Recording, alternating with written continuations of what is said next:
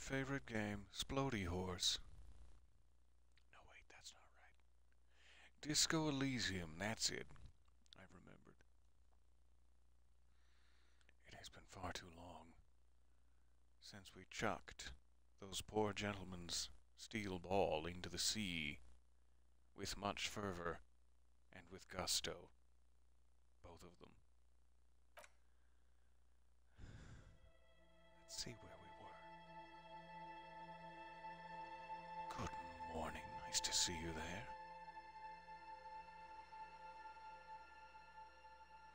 Ah, there's that art style I've missed so much. Collage? Yes, please. Perhaps later. Where were we? This, of all games, is not tremendously good to spend a week between play sessions for, considering all the detecting details I need to keep inside my head. Recyclables bag. And my partner, Kim Kitsuragi. Mr. Gorgeous man. Mosaic pattern of the cobblestones with the rain drip dropping on them. They're so gorgeous. Alright. So my primary function, if I'm remembering correctly, is to get this poor man, this poor corpse, on the tree. I have attempted it once, and then sullied my shoes quite badly with sick. And the endurance check for it is still, ooh, it's up there. My percentages are low. Scared sip of coffee from the side of my mouth. Child, have you watched me become sick? Has this brought you joy? Fuck does Kuno care? He doesn't care for me being sick. The boy turns to you, and he doesn't care. I want to discuss the body with you again, Kuno. The body disgusts me. More questions about the crime scene. Who is Kuno? I'm assuming. Kuno, I threw up and I can't investigate the body. Why are we bringing the child into this? I mean, I appreciate a shoulder to cry on. Thanks, Kuno. It's very sweet of you. Yeah, like a fucking volcano. Yeah. Fucking pathetic. Thank you. That means a lot You to were me. lucky you didn't die there. What did you call me? Hey, maybe you got some advice for me. I mean, you're obviously handling it quite well. It's true. It's a fair point. He's been chucking rocks at the corpse for hours now. But I do want to shout at the children. I do want to shout expletives. Do you have any advice? Yeah. Kuno's got some advice for you. The kid looks to his left and then to his right and then leans toward you. I'm scared. What are you? Like 80, right? Maybe you should stop embarrassing yourself in front of a fucking kid. Sound advice. Thank you, Kuno. Perhaps you could compress this negative energy and turn it into some sort of a Kuno-fied non-vomiter. Is that possible? What? Don't ask questions. Roll with it. It will work. I promise. Okay, I trust you, conceptualization. A Kuno-fied non-vomiter, here I come. That's right. Turn your weaknesses into conceptual strengths.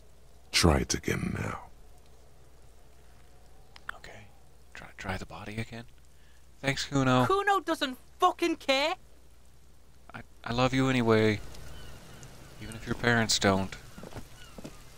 Oh, sick burn, Officer Kim. High five me. High five me. Alright, body. I'm... what's the word? Invigorated with the power of children making fun of me. And now I will steadfastly There proceed. he still is, looking right through you with his white eyes. The body below God, is why is it entirely so bad? dedicated to that corpse smell. Emitting it is all it does now. Alright, I get a +1 from the Kunoified non-vomiter. I have the ammonia. Why are my chances still so desperately low? That did, like, ungray it for me to attempt again, which I appreciate, but I'm still gonna need some sort of boost in my endurance. And this is like the first thing I need to do as a detective. It's a low bar, just getting the corpse down from the tree, and... Alright, thanks, Kuno. Save my chances.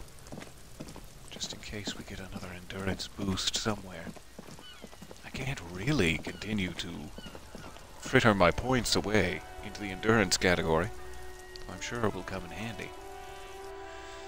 Let's give a quick save after I've been berated by the child. That'll be good for me. How are you today? I see in the chat. I am well. I was desperately hoping to stream yesterday, and it did not happen in my sea of editing, which I regret to inform you has overlapped into today as well, but I'm almost done. I'm almost done with it. Much, much more importantly, how are you today? So, we were in the middle of investigating the inn, or whatever I'm supposed to call it, the whirling in rags, and I did not speak to the bookshop attendant too much, nor have I investigated what seedy magazines they have for purchase. Let's do that now. This book has a rose, a pistol, and a half-naked dame on its cover. Now that's literature. She poured herself into a seamless dress. From the looks of it, she spilled some. On the cover stands a very muscular man, surrounded by flames. This is a book about pâté. Delicious. Kim, come try this book. This book, you don't really understand what it's about, nor does it seem important. Why? It takes willpower to even read the author's name. Jan Kaus from Iguania. Keep that name in mind. A book about boyadero culture? It promotes freedom and roaming upstream like a salmon. Why did you say it that way? Just because it's funny, I guess. And finally, a book about the future. The government reads your mind using radio technology. Well, it's not about the future. It's about the very present. What have I? This book is titled Man from Heimdall and the Wildfire. Sexy. Thank you very much. I too hope the rest of the editing goes smoothly. I've got like 40 minutes. 40 minutes of editing, which in editing time dilation years is like 2 hours. So it shouldn't be too bad.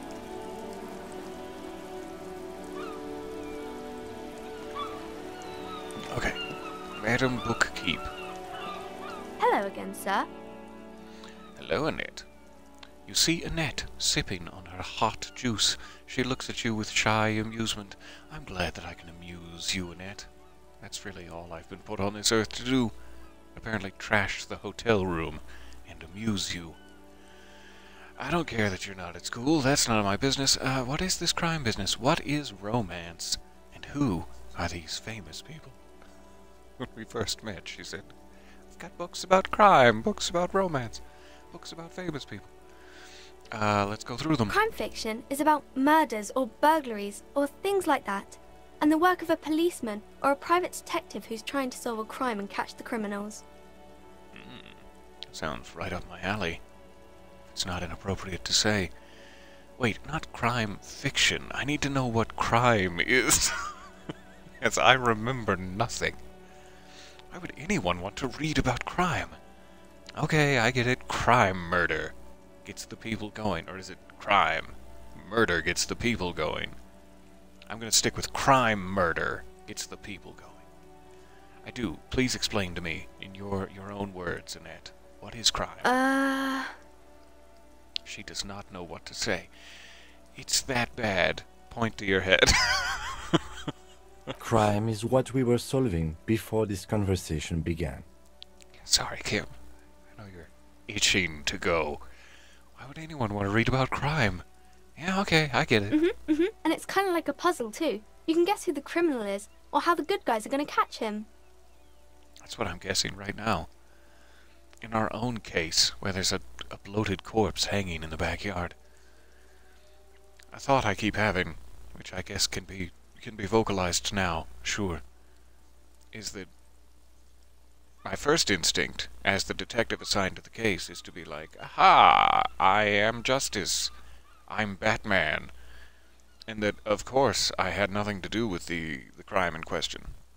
But since we have such total amnesia, and cannot remember any of our past, it's entirely possible that I am the murderer. And until I can strike myself off the suspects list, I'm gonna sit right there on the list. Did you know, Annette, I am a policeman. I'm something of a policeman myself. You don't look much like a policeman. She examines you, as if to find something policeman-like. Aw, Annette, that warms my heart. What does a cop look like? Okay, then maybe I'm not a policeman. Should I stop being one? What does a cop look like? Didn't mean to offend, sir. Sorry, sir. It's just that you don't look like Dick Mullen. She points to a book cover on which you see a strapping vespertine officer. He stands grimly over the body of a dead woman. Oh, that poor woman. I used to be exactly like that Mullen guy, but then I decided to live a little in my bathtub, soaked with gin. You know, nobody actually looks like the guy in the picture. That's just a stupid fantasy of a man. It's not your body that's important in police work anyway. It's your point to your head. We've already just established that my head is completely useless in all of these scenarios, as I do not even know what crime is. So that's not a great avenue to go down. Wow, look at the guy. I'll never be as good as Mullen. I had other questions. There's no need to brag about my past life of abs and glossy hair. I'll just say, I'll never be as good as Mullen. I am sorry, cop, after all. Don't say that. He's not even real. You're real. Aw, Annette. You've struck right at the heart of me. I am shaken with emotions. That's right, I'm a real failure. Overshadowed by a fake man. Now that's harsh. You know, I don't really want to deal with this. It's all too much. There's no need to double down on my sad sackitude. I don't want to put it back on her to say that's harsh. It's not her fault. I'm reading into it too much. And this just seems like the coward's way out, but I'll be a coward. I don't really want to deal with We this. can talk about something else if you want. Something nicer. That sounds great. Tell me, what is romance? An adult man, disheveled and soaked with alcohol, limping, walking up to a young lady in the street saying, "Hey, little girl, what is romance?" Isn't a great look? Not a great look for me, but I'm curious. It's the type of book where there's a rich lady and she has to choose between the good man and the bad man. It's true. She smiles at the thought, perhaps imagining herself in that situation. Oh, I hope you get to be rich and choosy one day, Annette. That's my dearest hope Or there for could you. be a story about a poor lady getting a rich man. It's about man and lady business, sir. Romance. It's about man and lady business. Put it on the cover. What about a poor man getting a rich lady? What about when both of the men are bad? That's most stories. What about when everyone is poor? What about a book where the man and lady business, wink wink, doesn't work out at all? Why, that's called science fiction. Now that's enough romance for me. I had other questions. These are all such great dialogue options. I'm gonna start about, what about when both of the men are bad? I have a name. You over there with your rich man's lady business. Hello, hello. It is so nice to see you guys there. Good morning and welcome. Pardon the echo of me speaking into my coffee cup. What about when both of the men are bad? These are not very common. You can't have a choice between bad and bad. Nobody wants to read a story like that. What if it's written really well? Well, maybe then it's fine. Maybe if the lady then decides not to pick either, because she doesn't need a bad man. Yes, that would be interesting. That would be fascinating. What about a poor man getting a rich lady?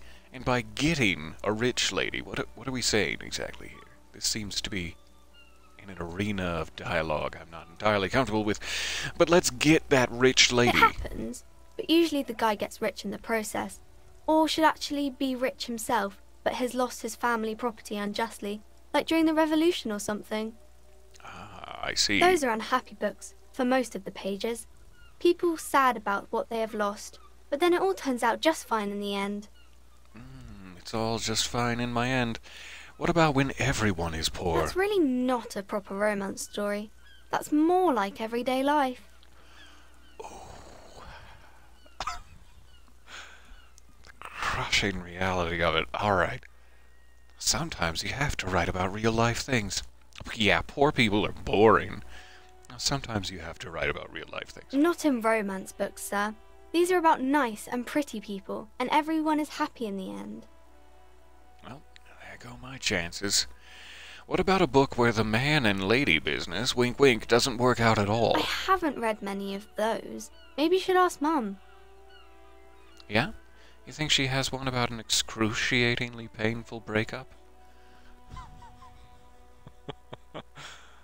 Oh, you were referring to the limping comment, not about your rich man's lady business. I see. I'm sorry.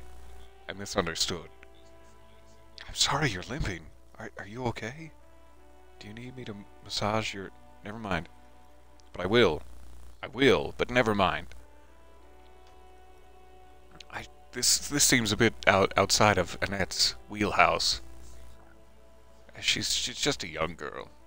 I don't know if we want to bring up the prospect of excruciatingly painful breakups.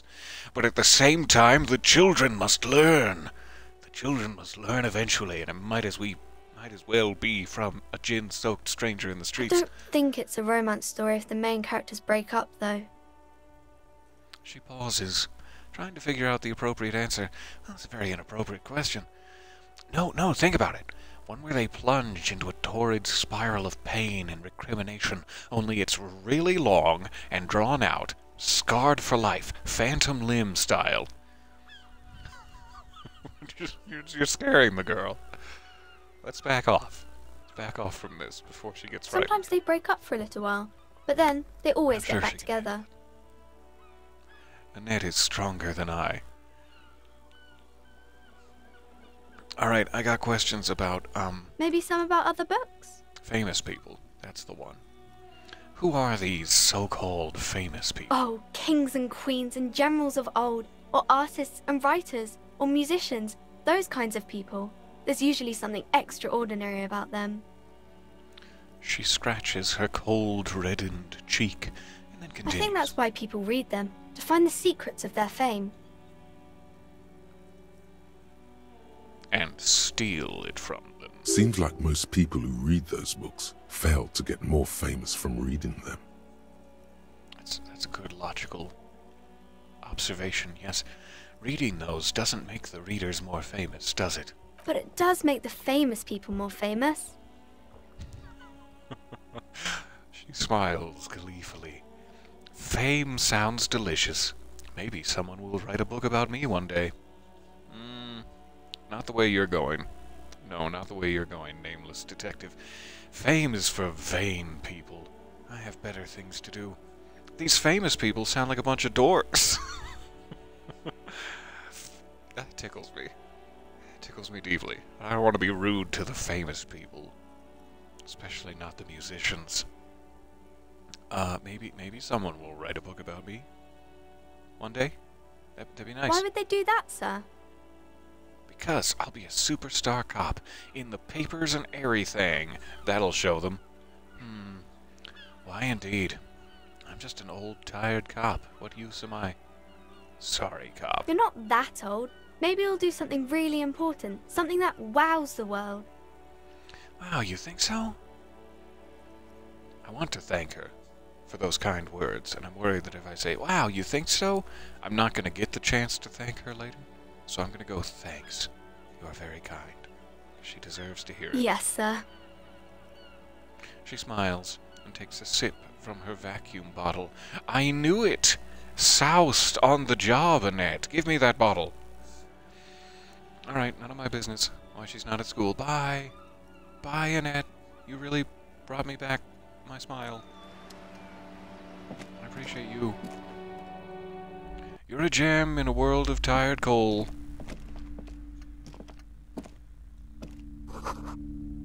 Gift books and molten candy. Thanks, the sun. The display rack is brimming with worn paperbacks featuring an extremely muscular, sword-wielding barbarian on the cover. Nearly all the titles contain the word Heimdall somewhere. Heimdall. Storekeep, tell me about the Muscle Man books. I have to. I must. Oh, Man from Heimdall. A very Plaisance. popular series of adventure novels. They're awfully immoral and violent books. Sounds right up my alley. Why are they so popular? She just answered that question. They're awfully immoral and violent books. Blood and violence, scantily clad women, epic narratives, all those mystical things he encounters. They're bound to grab those with little imagination and nothing to do. Ah, sounds good. Which one should I start with? As a detective, that doesn't sound like something I'd be interested in. Except for the, blood and violence, and the scantily clad women, and the epic narratives, and all the mystical things he encounters. That sounds pretty neat. Well, which one should I start with? What does it matter? They're all the same. However, the customer is always right, they say. She fiddles with her pendant. Inspect the pendant. Oh, this isn't voice activated. Sorry. Never If mind. you're a novice of the series, I'd recommend Heimdall, the Man from Heimdall. It's supposed to be a good introduction to the series. Soon may Heimdall Man come. Storekeep, look through the display books. Buy the Heimdall Man book for $9, which I do not possess, or leave. Let's see what else she's got.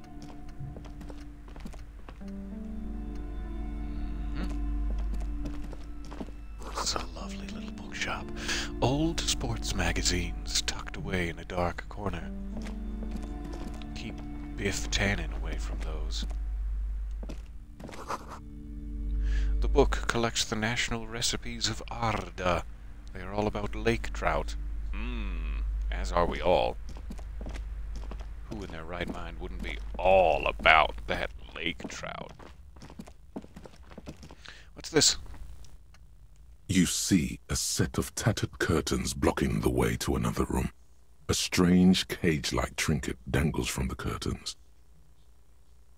Well, that's mysterious. Excuse me, officer. The back room is strictly for employees only. I'm your new temp, and I've got to get to my paperwork. Thank you. I don't want to make Plaisance upset at me. Examine the trinket. That shouldn't make her upset at me. I can also ask her what's behind the curtains. We'll start with examining the trinket. You see some kind of charm, an irregular polyhedron assembled from bones, sticks, and straw. Inside, a disturbing fish head with empty eye sockets stares at you. I stare back. We fall in love. This is a traditional Seminese ward, meant to provide protection against ill luck, bad dreams, curses, and other supernatural scourges. And, who are the Seminese? Inhabitants of Ile de Fantôme, the Seminine Islands down south. They sound gorgeous Ile de Fantôme. Aside from poking at it suspiciously, there is nothing else to do with the fish head charm at this time. The curtains remain shut before you. Oh, shopkeep, do satisfy my curiosity about what's behind these curtains. Do. Nothing. Now please go back to browsing the books. Don't you feel compelled to look at the books? The books are all you care about. Are you trying to hypnotize me? I mean, you're not wrong. The books are all I care about, but I feel like you're a magician trying to pull a trick. Also, is your pendant of Seminese origin? I'm curious. She speaks almost as if she's trying to put a spell on you, No, I got that urging you to impression. buy more books. The books are all you care about. Oddly enough, the more she tries to draw you away from the curtains, the more alluring they become. I can practically see back there. I can see something. Shapes. I'm so curious. Ignore the curtains for now. Let's not create a big incident. Maybe I can distract her. Officer Kitsuragi, would you like to distract the woman? These shelves are overburdened over with your books shared from the love of same Lake series. Drive. You see the name Dick Mullen over and over. Oh, storekeep, what's all this crime fiction? Oh, crime, robberies, murders, even sexual crimes. We're fortunate to have Dick Nip-twisting? Mullen and his stories to sort all that out. Thanks, Dick Mullen. You're a police officer, apparently. You should buy all of these. They really do teach a person how to be a proper detective. I'd like to look through them, but I'm not sure if that's like... You have to buy them before you read. I don't know if I'm just looking at the titles or if I'm delving deeper. And I wish not to delve. Again, at the risk of angering Plaisance. What else do we have? A quaint picture book brochure. Very colorful. It's a tome of fascist magic. Rather candid. The plaque on the shelf Shudder reads to think. Biographies of Famous People. You see a large variety of names, none of which ring a bell. Do these bookshelves pull apart to reveal some sort of secret second floor? Love den? I'm getting that strong impression.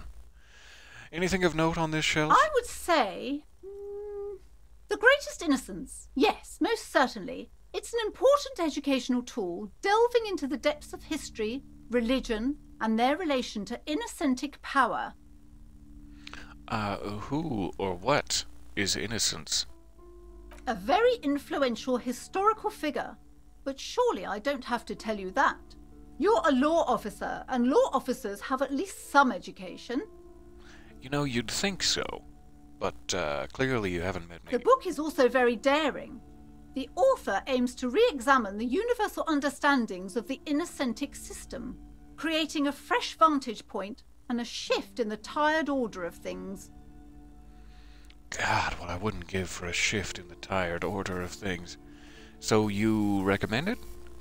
I thought it was about which of these innocences is the coolest and greatest. No, would you recommend it? Certainly. It's prudent for a person to have at least an elementary understanding of history and society. Imagine the chaos we'd be in otherwise. You feel like you should get this one. Definitely. It's important somehow. There's something personal inside. I'm feeling vibes from the books. I can actually afford it. It's pretty much the first thing I've come across that I can. And it's got a pretty little pyramid on the cover. That excites me. I'm interested in the Greatest Innocence book. I am. However, my funds cannot really allow for it at this exact moment. I will come back around. Hoping there's a way to make more money later. But maybe that's wishful Several thinking. maps have been attached to a bulletin board hidden inside the alcove. They're held up by small pins. The board has come loose from one corner. Use your steel trap-esque detective mind to fix the board. The maps look old and faded. Your eye catches a map of Insulinda, a map of Revachol, and a map of Martinez. I need all of these things. Can I look at the maps without purchasing them? Is that just like the books? Can I buy these maps, storekeep? I'm sorry, officer. The map of Martinez is the only one available. The other two are not for sale anymore. And besides, you could scarcely afford them. Well, she has sussed me right up and down, and accurately at that. They're quite valuable, though they might not look it. The map of Martinez is 90 cents, though. That's affordable. Why is the one of Martinez so cheap? That old thing. It's an out-of-date map of a tourist location that never was nor came to be. From when some design studio people tried to spruce the place up 4 or 5 years ago. They also renovated the horse statue, set up those coin-operated viewers, and designed the new street lamps. Clearly not a big fan of this design studio in place. The place does not look like a successful tourist trap, does it? What happened then? They didn't get that far, for some reason. A shame the project never got going. Would be nice if someone fixed Martinez up. All these ruins are bad for business. How dare I check the percentages to see if maybe that was a good option? How dare I? I could probably spare 90 cents for an outdated, inaccurate map of Martinez that will get me lost and mugged. It sounds like an adventure. I want the map of Martinez. Always good to be informed of your surroundings. Alright, can I peek? Can I peeky? This large map displays archipelagos. You see a constellation of small dots on the light blue emptiness of the Insulindic Ocean. The largest in the northeast is La Caillou. You are here. Another far away in the southwest, Seminese Islands, Ile de Fantôme. Keep speaking, Daddy. Ozon, Laurentide, Fas a la Mer, Archipelagos, North Arcade Islands. All just specks of dust on the vastness of the Insulindic. On the edges of the map, the color fades into a blur of dotted lines, black and white, disintegrating into mathematics. I don't think I've been able to use my visual calculus skill until now. The situation is not called for. In the northeast, a dust mite stands on the north coast of Caillou in a bookstore. It's you. Wow. I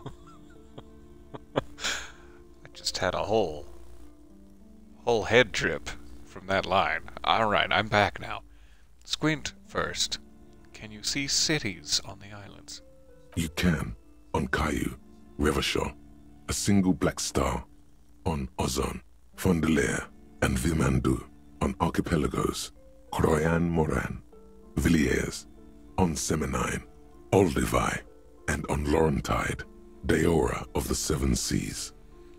These place names are just gorgeous. Lost little pearls of light, tiny fires in the dark. Aw, thanks, Empathy. 850 million people live on these little dots, an oceanic world of culture and commerce torn apart by history. Look at them edges. It's like a brownie piece. Crispy. The ocean breaks apart into a tangle of cosines and azimuths, all pointing into pale nothingness. Windy is the north azimuth. Grad is the northeast azimuth. Samara is the east azimuth. Sail is the west azimuth. Isolas, they're called. Connections to other worlds, words past the Insulindian, unknown to you. You only know you've never been there. And desperately wish to You go. have little idea what they are. Distant stars, gods, but looking at them makes you feel almost non-existent. Whatever they are, the Isolas are immeasurably large compared to you, and very, very far away. My encyclopedic knowledge has failed me. But even in failure, there is such beauty in the descriptions. Perhaps they are gods, gods of distance and outer dust.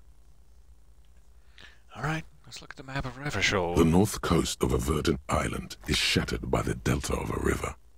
It is the River Esperance.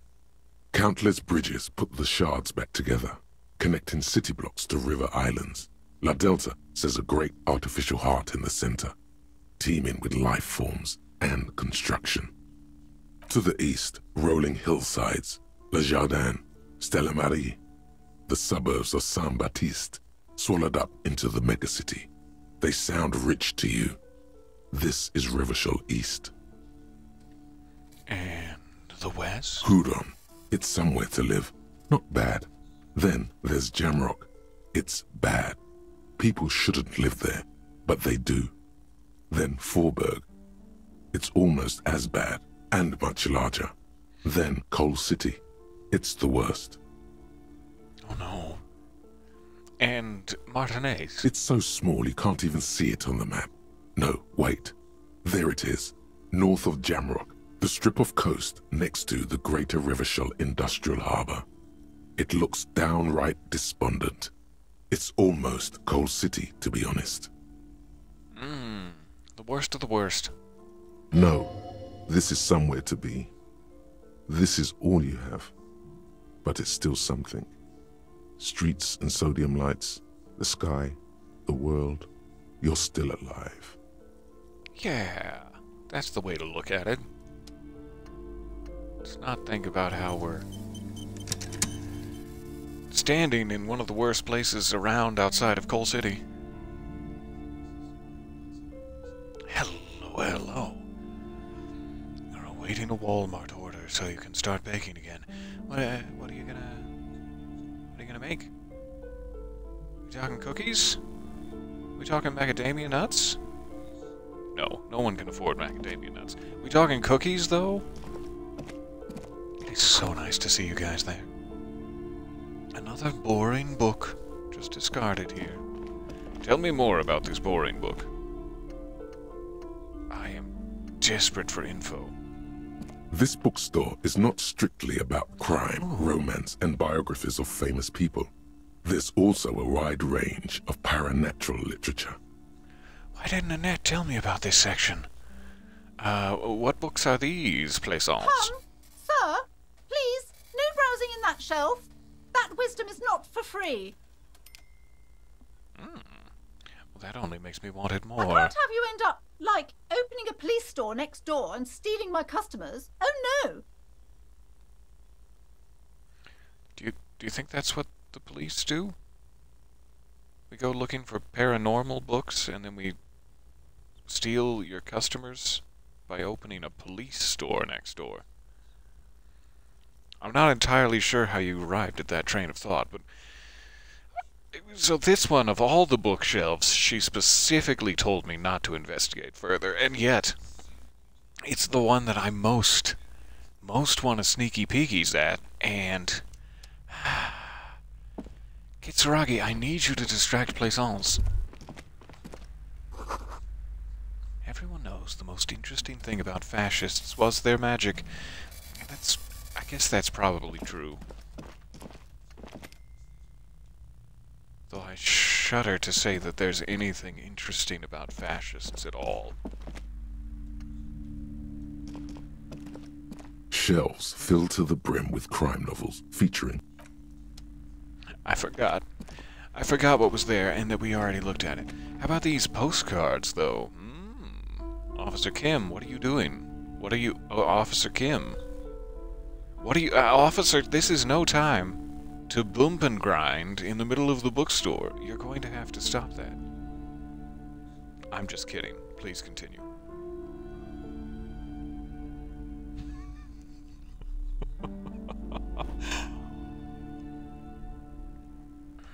Officer Kim has been incredibly stoic up until now, so the fact that he can let his hair down a little and grind my ass is okay with me. A small mountain of colorful board game boxes. Ooh. There are numerous types of games for all ages. A lot of shelf space seems to be taken up by Wirral-related merchandise. Storekeep. Tell me more. Wonderful board games, sir. The Viticulturist is a classic for sure, or perhaps you'd like Archipelagos of Insulinda, a very educational game for those interested in geography. Will it teach me things by playing? Will I have an edutainment?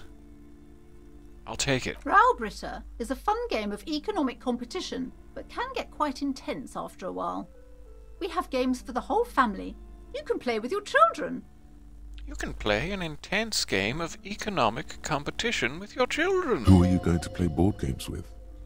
Do you have friends or family? Ouch, Inland Empire, you didn't have to come after me like that. Do I have friends? Look at the lieutenant, longingly, with nothing but love in my eyes. I think after what just happened at the base of the stairs, we might be more than friends. Are you actually friends? Or just colleagues thrown together by circumstance? Hey, a guy can dream. Look at me. Who would want to have children with this? I don't feel as if I have any kids. Yes, kids, friends, chicks. I have all of those. No. I don't feel as if I have any kids. But that would be devastating if it turns out to be untrue later. Friends are technically like family. You're still fiddling with that pendant, Plaisance. You hiding something over there? You know I'm a detective, right? And you keep fiddling. For playing with friends, I'd recommend Suzerainty. It's a civilization building game where you build a civilization, then set off to brutally colonize and repress other civilizations. It'll cost 12 real. It's the crying shame of most games, isn't it? You start out building a cool civilization, but then you set off to brutally colonize and repress the other civilizations, and it's like, aww. I liked the first part of this game. I liked the part where we all had sheep and weren't mad at each other. So, what about these virile things? Viral. Lousy auras there. No, role-playing games are popular among those types. You know, Nerds. who are into those kind of things. Personally, I don't like it. Not at all. Come on, Plaisance. I'll DM you a quick one-shot. We'll have a ball. Come over to my, I'm guessing, quite unkempt apartment in Jamrock, where we will be beset by brigands. And play D&D with me. I've heard they turn people into occult enthusiasts. That they have It's true. rituals where they try to summon entities. Highly immoral stuff. You can still buy them, though. That's definitely 100% true, and it's not all just in good fun. Look through the pile of Weirll-related items. Yes, please. Is there any dice? Any dice in An here? endless variety of source books, lore books, and codices litter the table. The topmost book is titled Welkin Compendium, 2nd edition. There's also a large hardbound tome with intricate cover art, The Hunters of Katawak, Boreal Creature Compendium, and a Pick Your Path adventure game book titled Tales of Wirral, Cavern of Velkrag. I mean, I could waste several hours choosing my own adventure in something like that. Books, board games section. Who wants to read books? Conceptualization. You know that you need me to read books to give you more fuel for your conceptual fires. Stop that. Is there anything that really catches my eye? Maybe I'm not into all this binoclard stuff.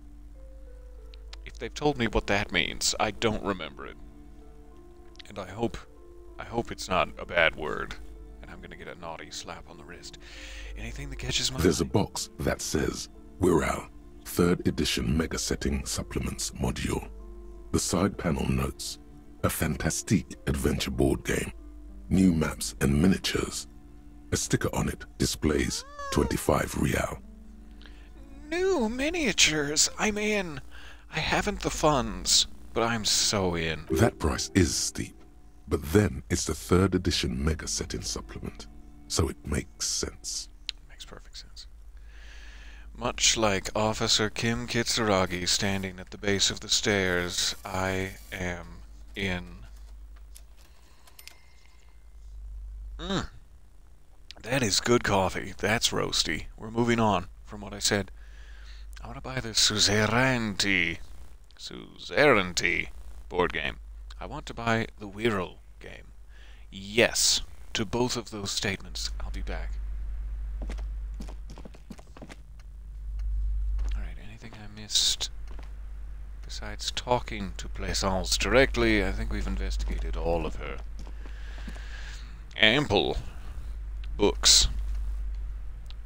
Let's meet the woman herself. Welcome to Crime, Romance, and Biographies of Famous People.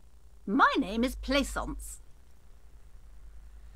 Shouldn't you add paranormal and board games? I mean, it's already a long title, and I'm sure signs are expensive, but... Be welcome, and please take responsibility for the energy you bring into this space. Fair enough. I do take responsibility, and I'd like to apologize. Before we go on, you seem to be well off enough. Can you give me some money?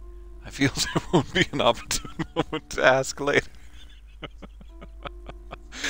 I love the politeness of that. It's very nice, but also a little bit forward. Are you the owner of this store? I am the proudest owner of our little shop of culture.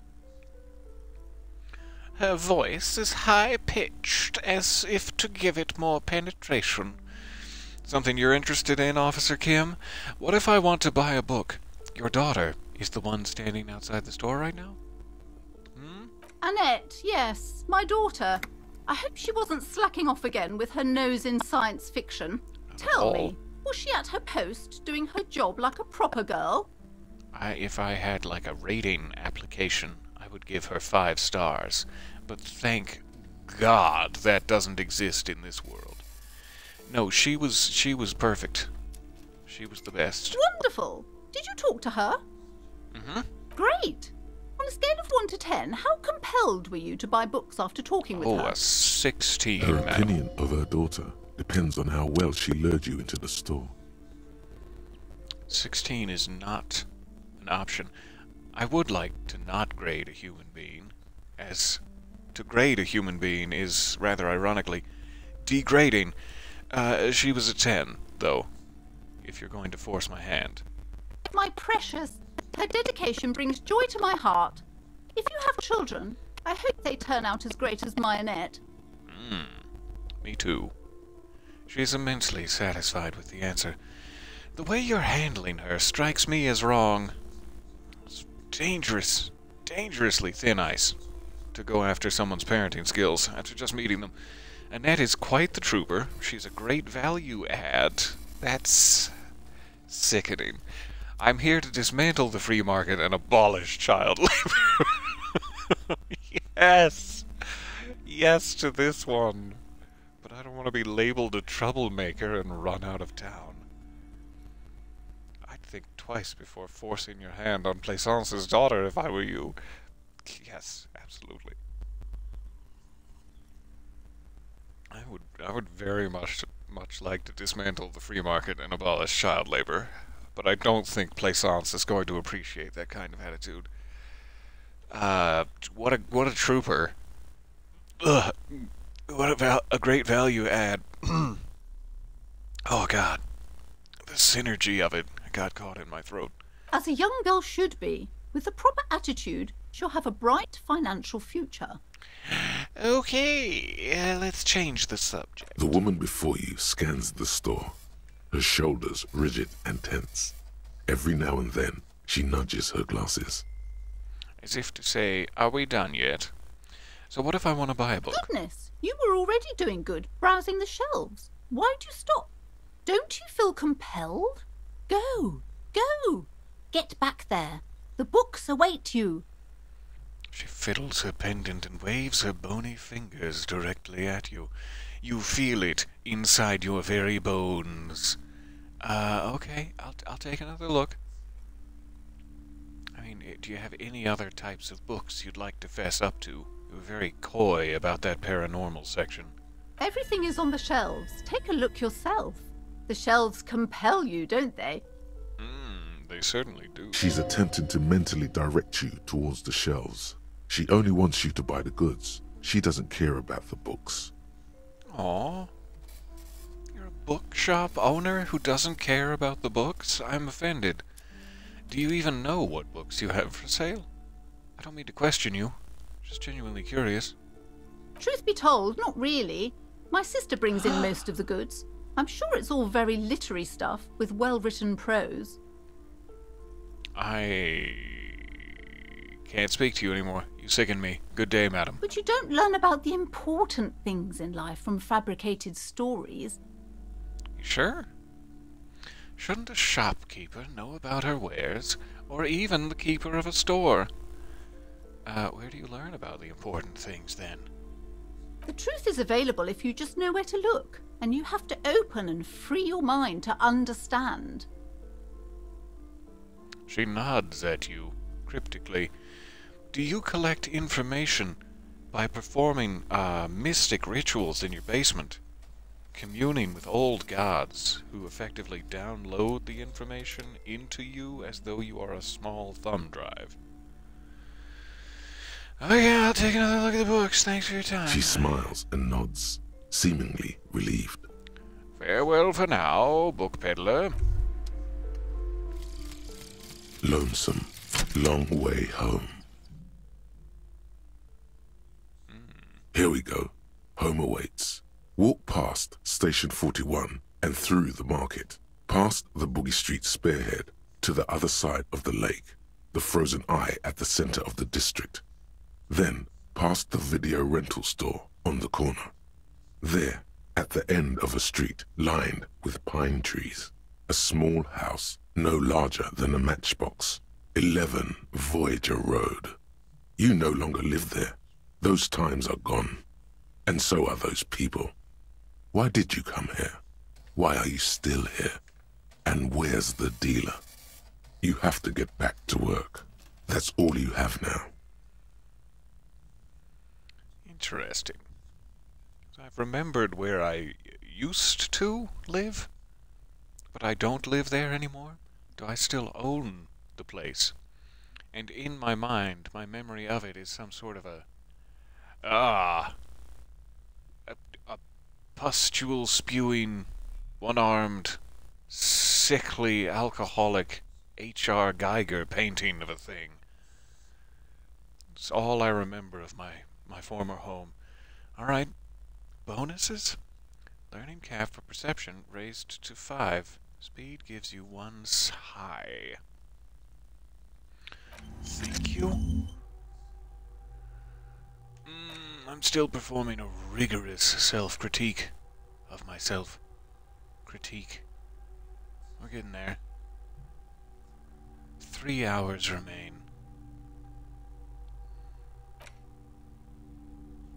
I can forget. After seeing the picture of my home, I'm maybe it's time to forget. 11 Voyager Road, eh? Why is this one nothing to think about but unlocked, and the rest of these are locked?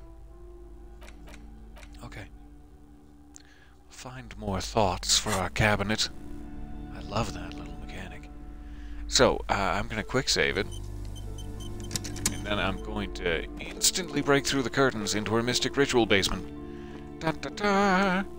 The curtains, tattered with age and covered in dust, hang before you, as if Rip them taunting open. you. Be dramatic about it.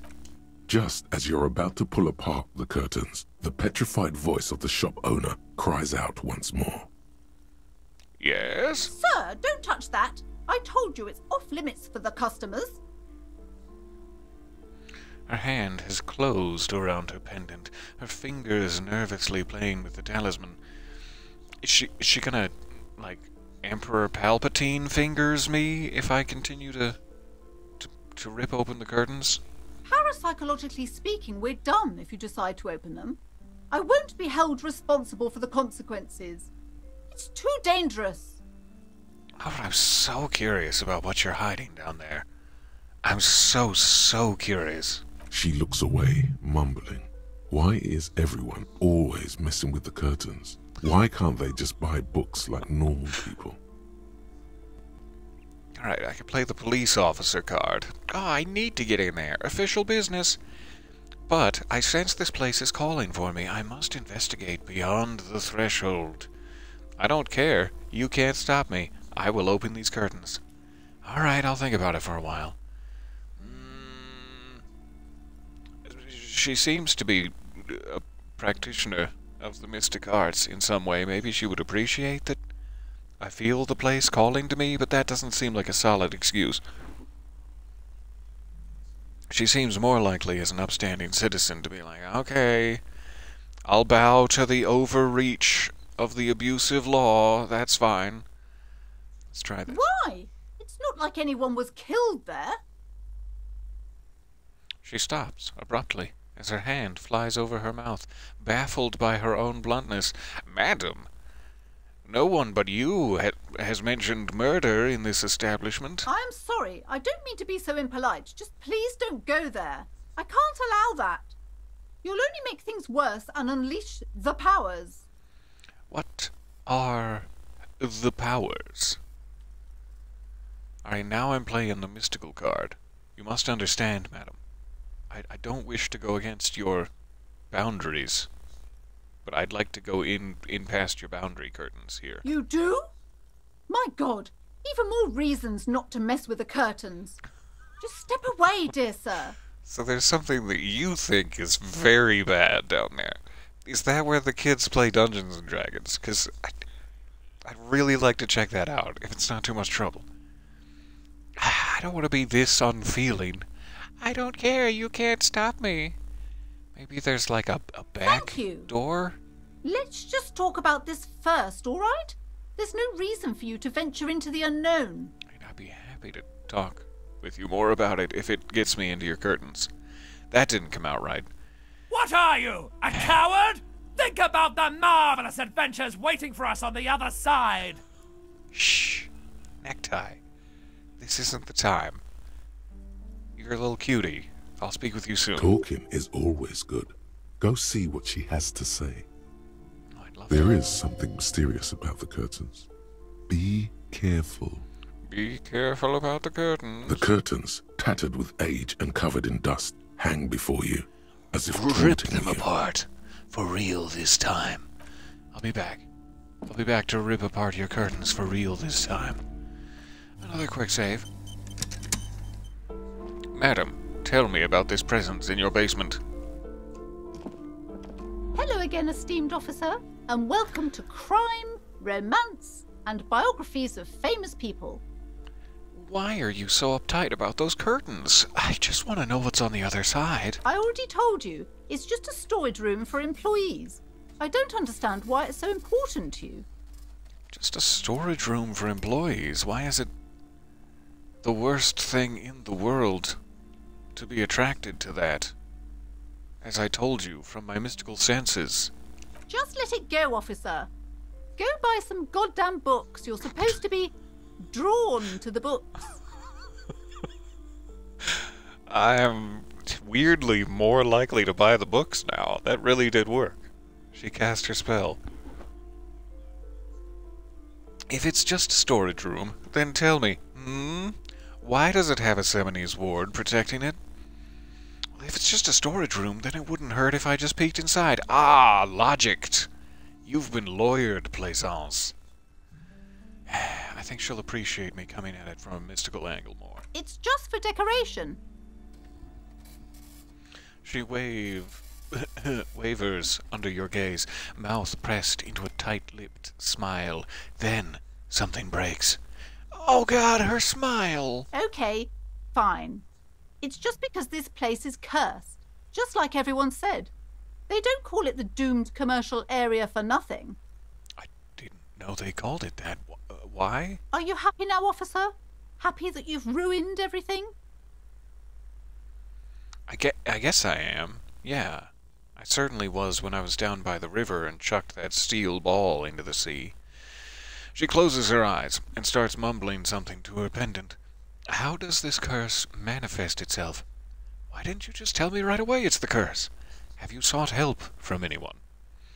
Expert curse removal team, officers Kim and, to be decided here.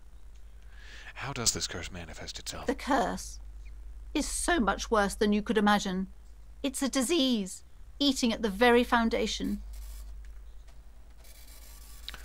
A shiver runs through the woman as she looks around the dimly lit store. It's the curse of financial distress, of ruin and bankruptcy.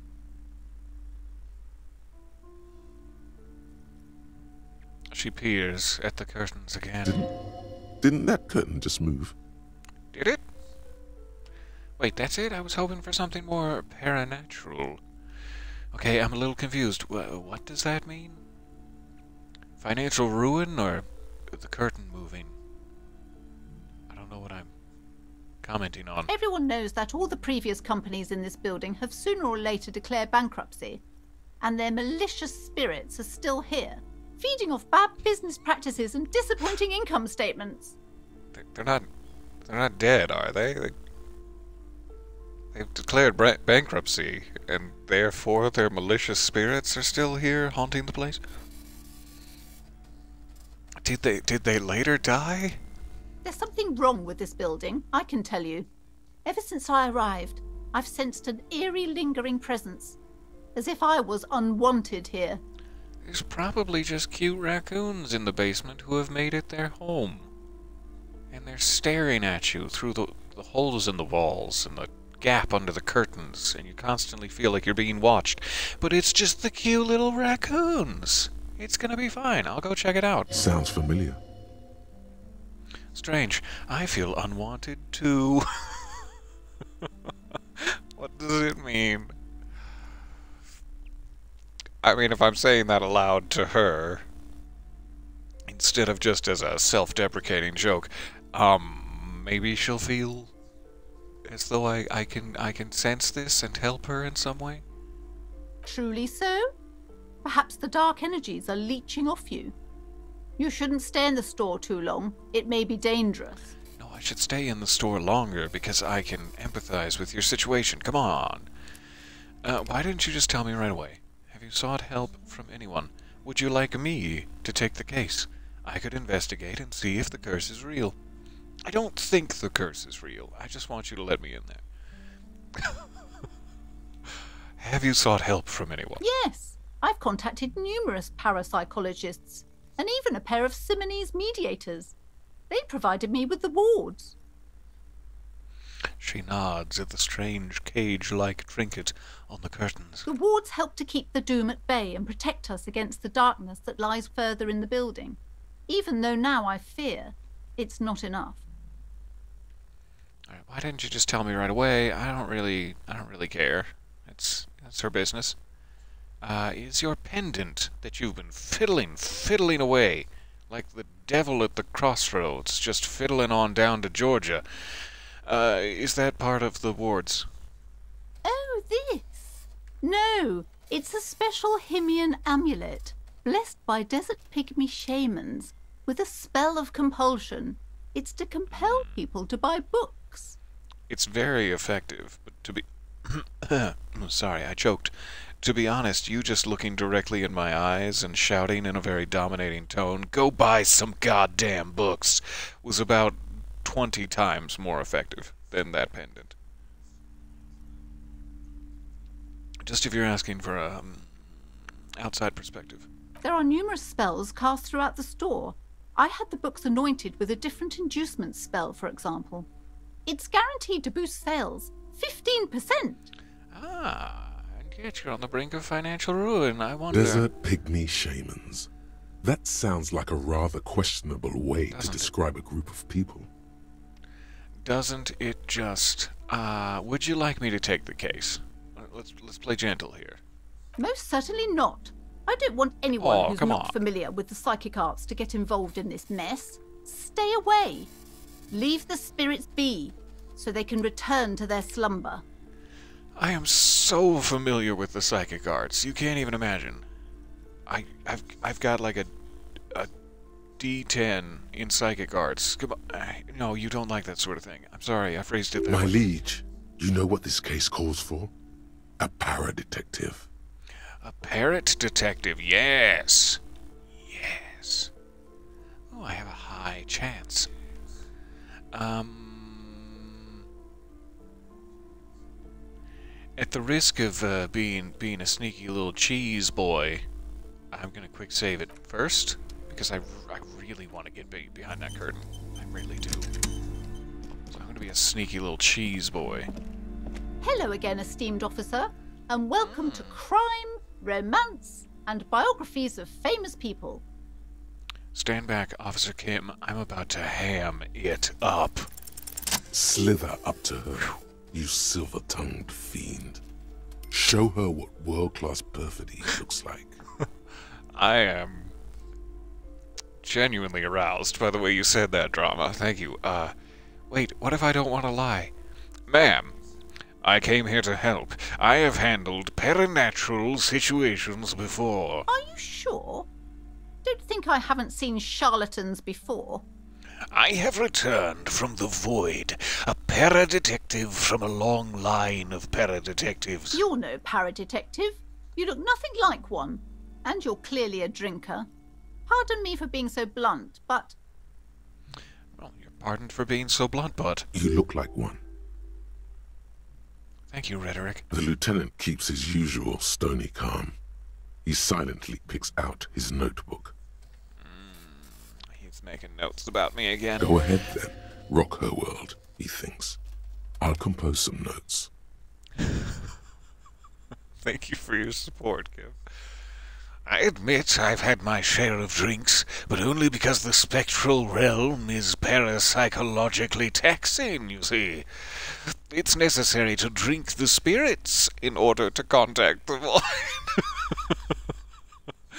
I think this one's maybe a little more believable. How do you know all this? Well, I read 2 titles from your paranormal section upstairs, yes. Here we go. Your wards brought me here in the first place. The Semini's blood also runs through me. Or, I am the Void Revenant. I have the powers to de-bad all the bad energies. Let's add a little touch of history to it here. You're part Simonese. Oh, it means our meeting couldn't have been mere chance. The hand of fate guides us. I know, right? You sweet little thing. Now kiss me on the cheek and send me behind the curtains. But I am not the only one at risk. I have to think of my daughter. You are certain you can help us? Keep us safe? I can't allow any collateral damage to hit us.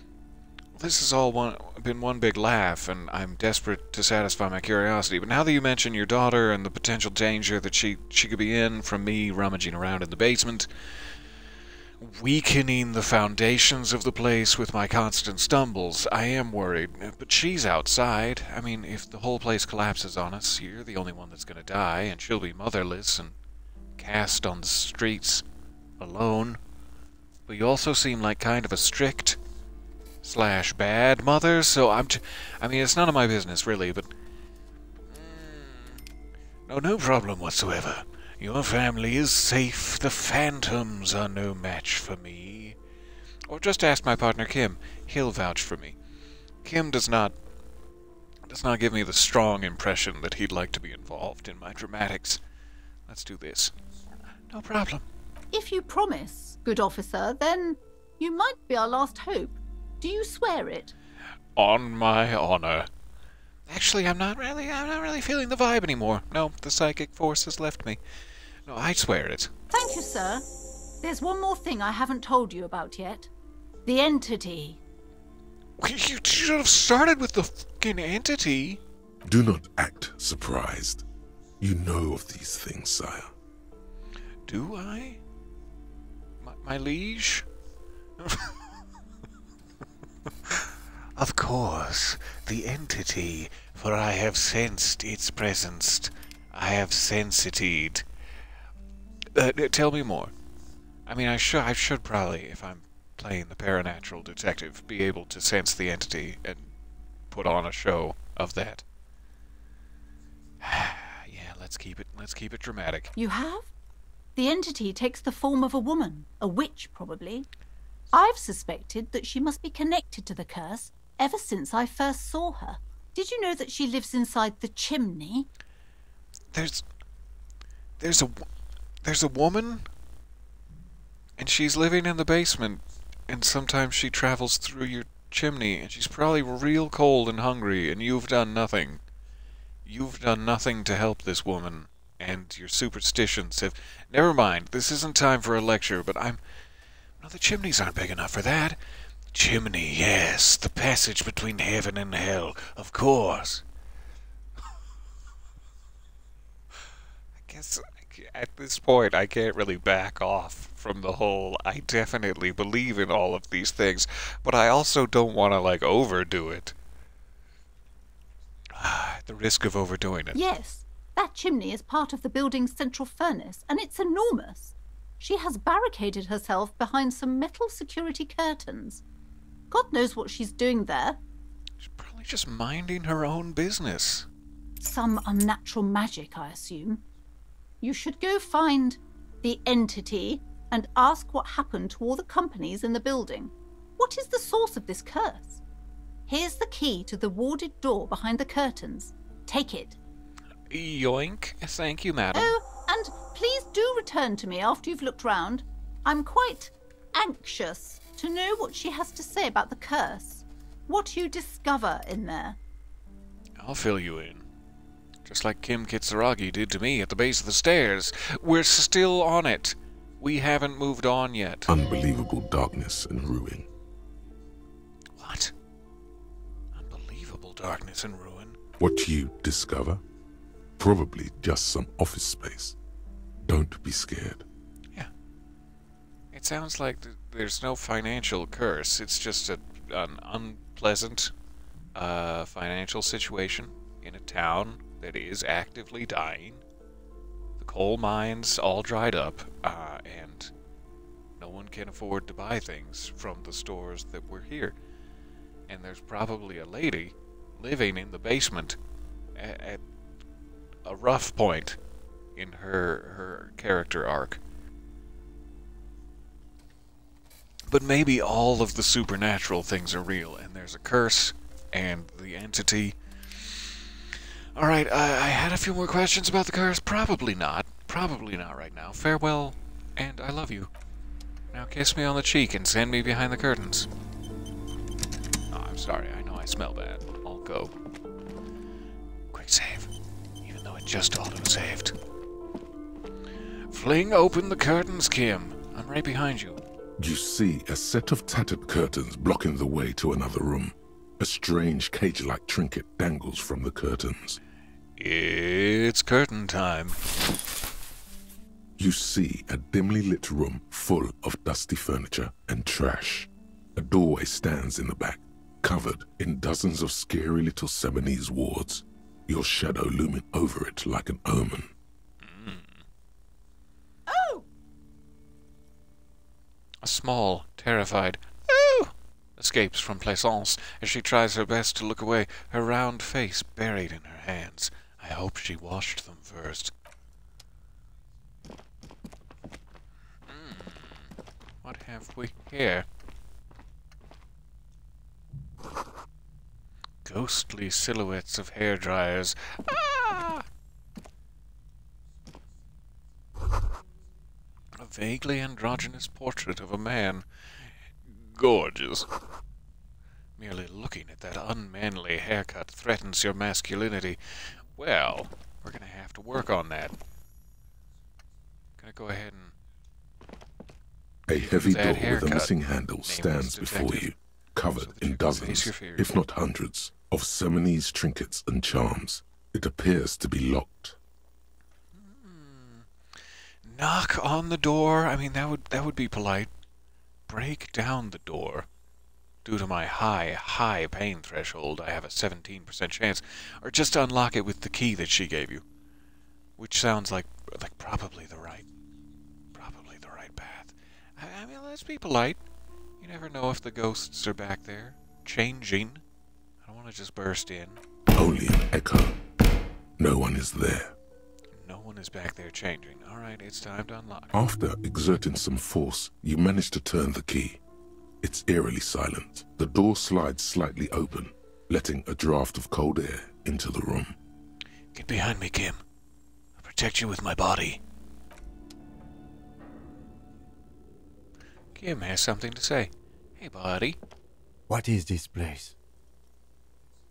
The lieutenant stares at the dusty training equipment.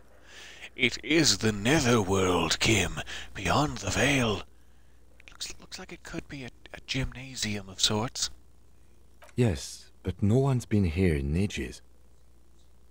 He draws a stripe on the dusty floor with his foot. I doubt the electricity still works. Good thing we have a flashlight on us. Don't forget to take it out of your bag before we move on. That's a helpful tip, Kim. Thank you. I'll check my bag. An eerie feeling rises in your chest. What if there's a reason why no one's been here for ages? Let's just keep going. I'm sure it's just a regular abandoned house. Nothing mysterious here. I'm gonna strap myself with ill-deserved confidence. Yes. Sounds good. I love you, Kim. Thanks for speaking with me.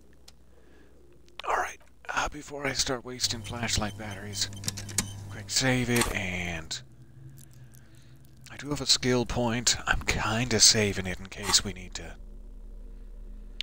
invest in something mid-conversation. Held in my left hand. Flashlight? Flashlight. Nice. I like that little square hood it's got. That's fancy as hell. I'm sorry, Kim. I'm sorry I blinded you with pepper spray. Sand is dripping from a punch bag. Why is it dripping? Instead of just like falling out of. Why is it wet? Do I have unlimited batteries? The poster says Citius Fortis. The rest is worn off. Worn out wall bars. They look unsafe. Try them. Try them with your buns. They seem pretty sturdy. I tried them with my buns. A barbell lies on the floor. The color has worn off its weight plates. Therefore, making it unable to tell how heavy they are? I don't want to have another heart attack. I'd better stay far, far away from these barbells. It's 60 kilograms. Your triceps hum at the sight of these weights. Show the world what kind of beast it's dealing with. Lift them. Oh, that's not gonna... That's not gonna end well. I can feel it in my triceps. There are no collars on the barbell.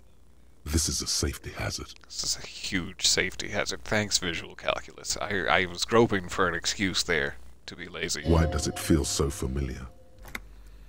Is this familiar because I'm a weightlifter?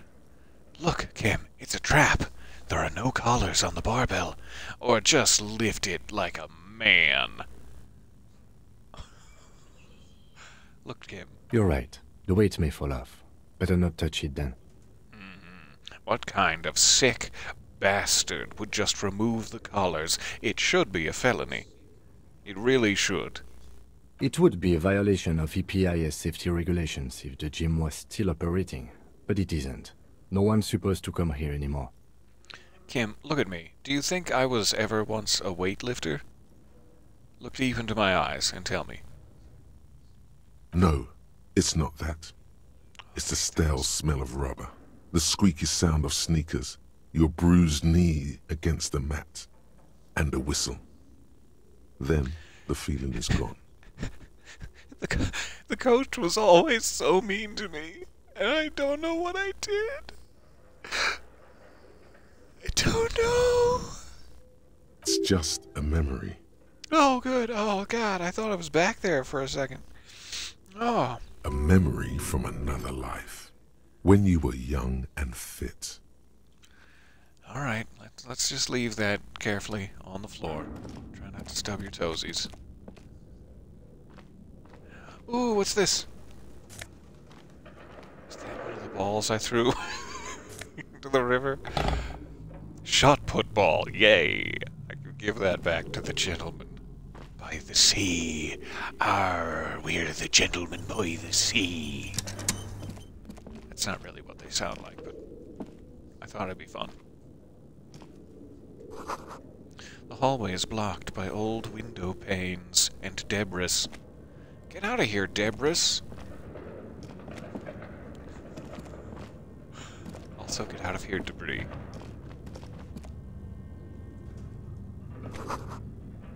A large demijohn full of strange liquid. Ugh.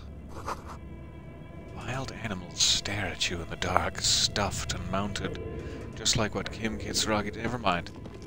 Never mind what he did at the base of the stairs.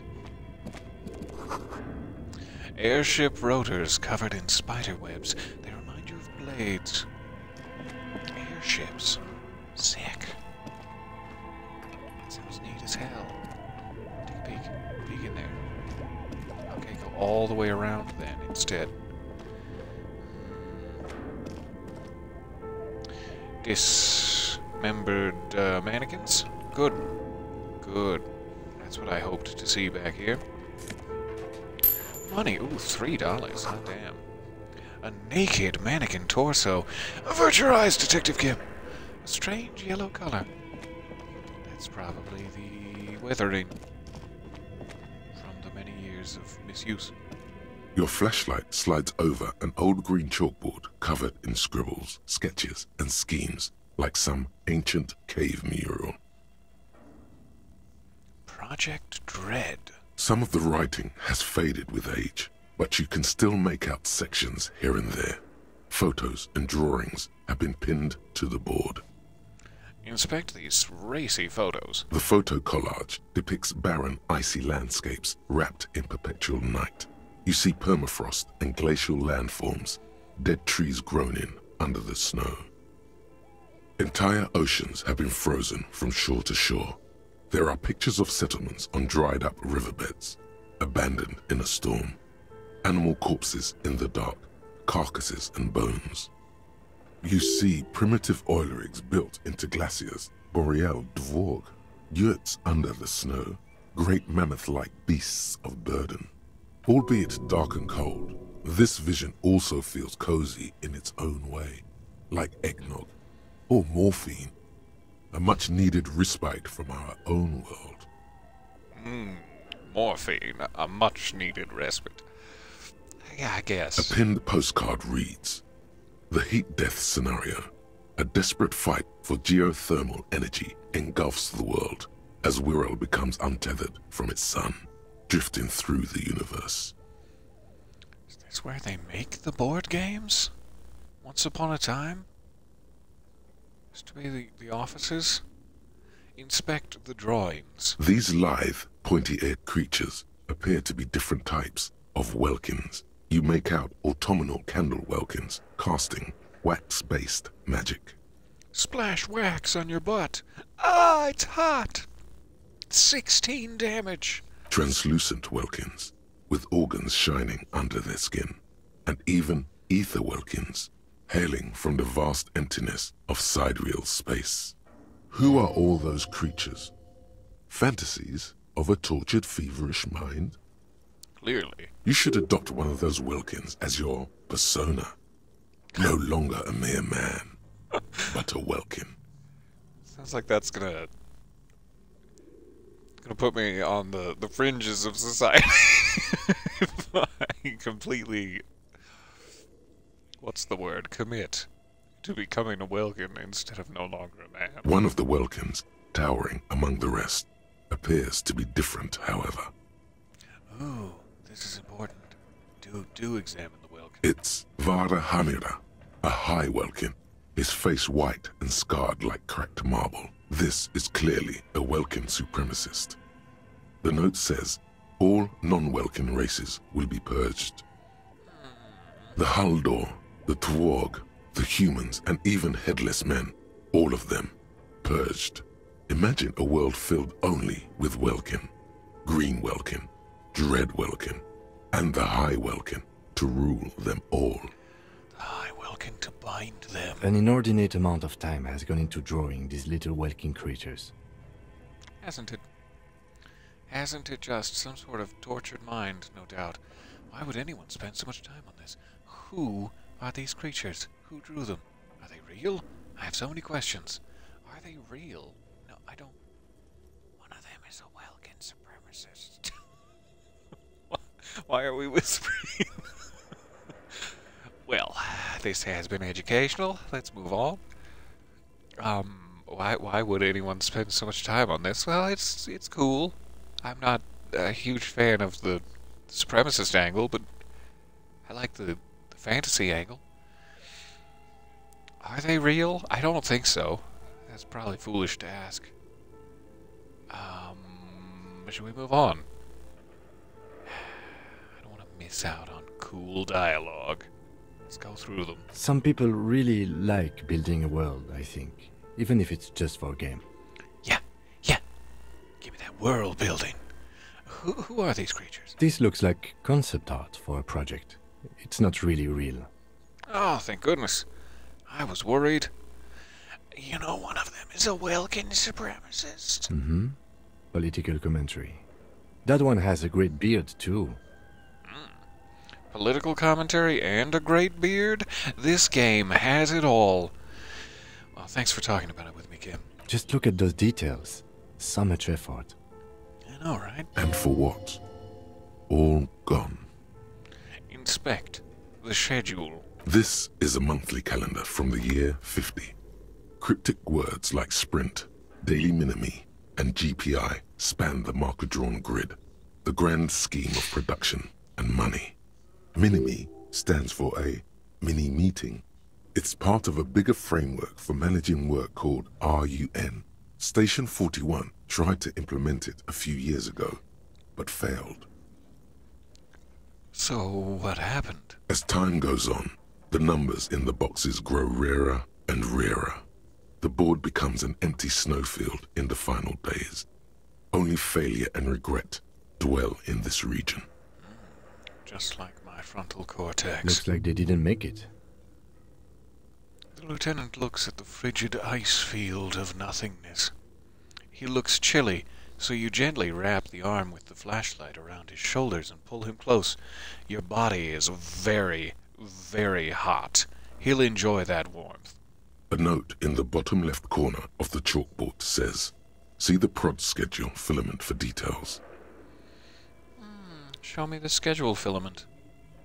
Inspect the notes. The handwriting is only partly legible, but you can still make out 3 slogans: Call in, Tune Out, Wirral Untethered, and Heat Death of the Universe. Interesting. So there was like a hair salon, a gym, and a game development office back here? A board game development? This appears to be some kind of machine with a cube-shaped heart and a wired framework. The keyboard has a rectangular on-off button. A piece of paper still hangs from the printer. What does it A say? radio computer. Just sitting here without anyone inside. Do you think I should turn it on? If you were this machine, Officer Kim, would you like me to turn you on? Wink. We have one of these down at the station, but I never really learned how to use it. Let's see if it's got power. You mentioned earlier, probably there's no power back here. Hence the flashlight, but beep. The machine lights up like some prehistoric animal stirring from its slumber, revealing fluorescent play and print keys on the keyboard. The hatch on the machine's central compartment is wide open. Look inside the compartment. It's empty like a beehive without its brood. Some cables have been left dangling, disconnected. Don't touch the cable. This is where the memory should go. Wonder if we can find a memory card. Print? Do print. Nothing happens. Aw, well, shoot. Nothing happens. I guess we have to, well, continue to press play. Press play until something happens. I don't want to break the radio computer. We'll look for some memory device.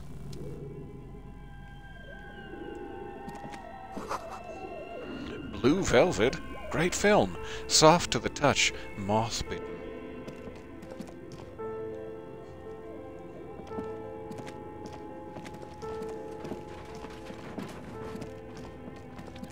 side room over there I should investigate also.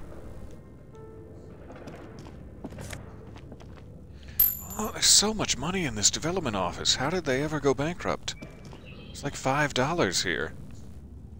I am rolling in it. Skis with slipstream printed on the laminated top layer. Steel rotor blades bearing a what? A slipstream logo. A strip sleeve? What is this?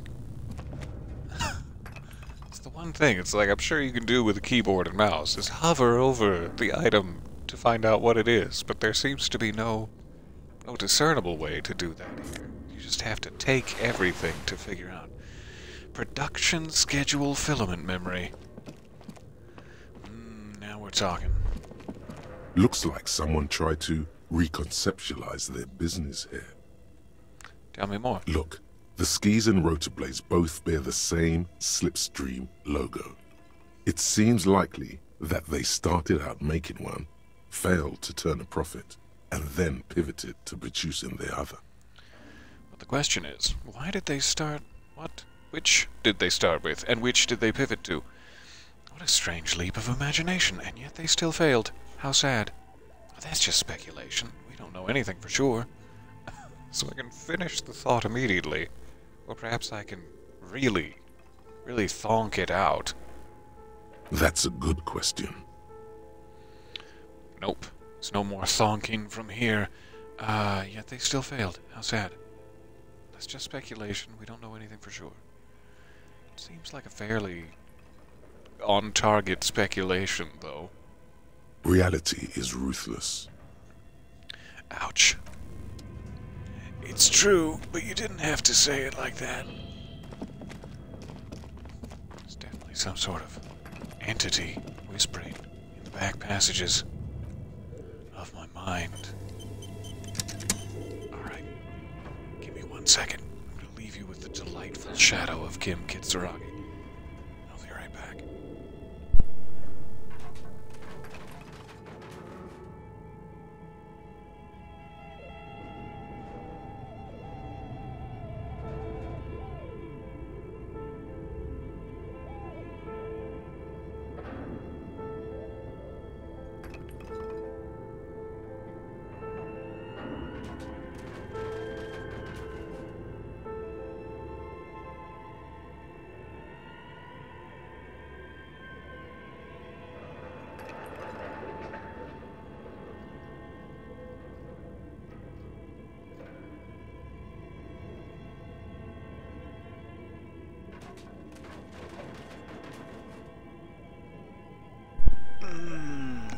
Coffee. Alright, where were we?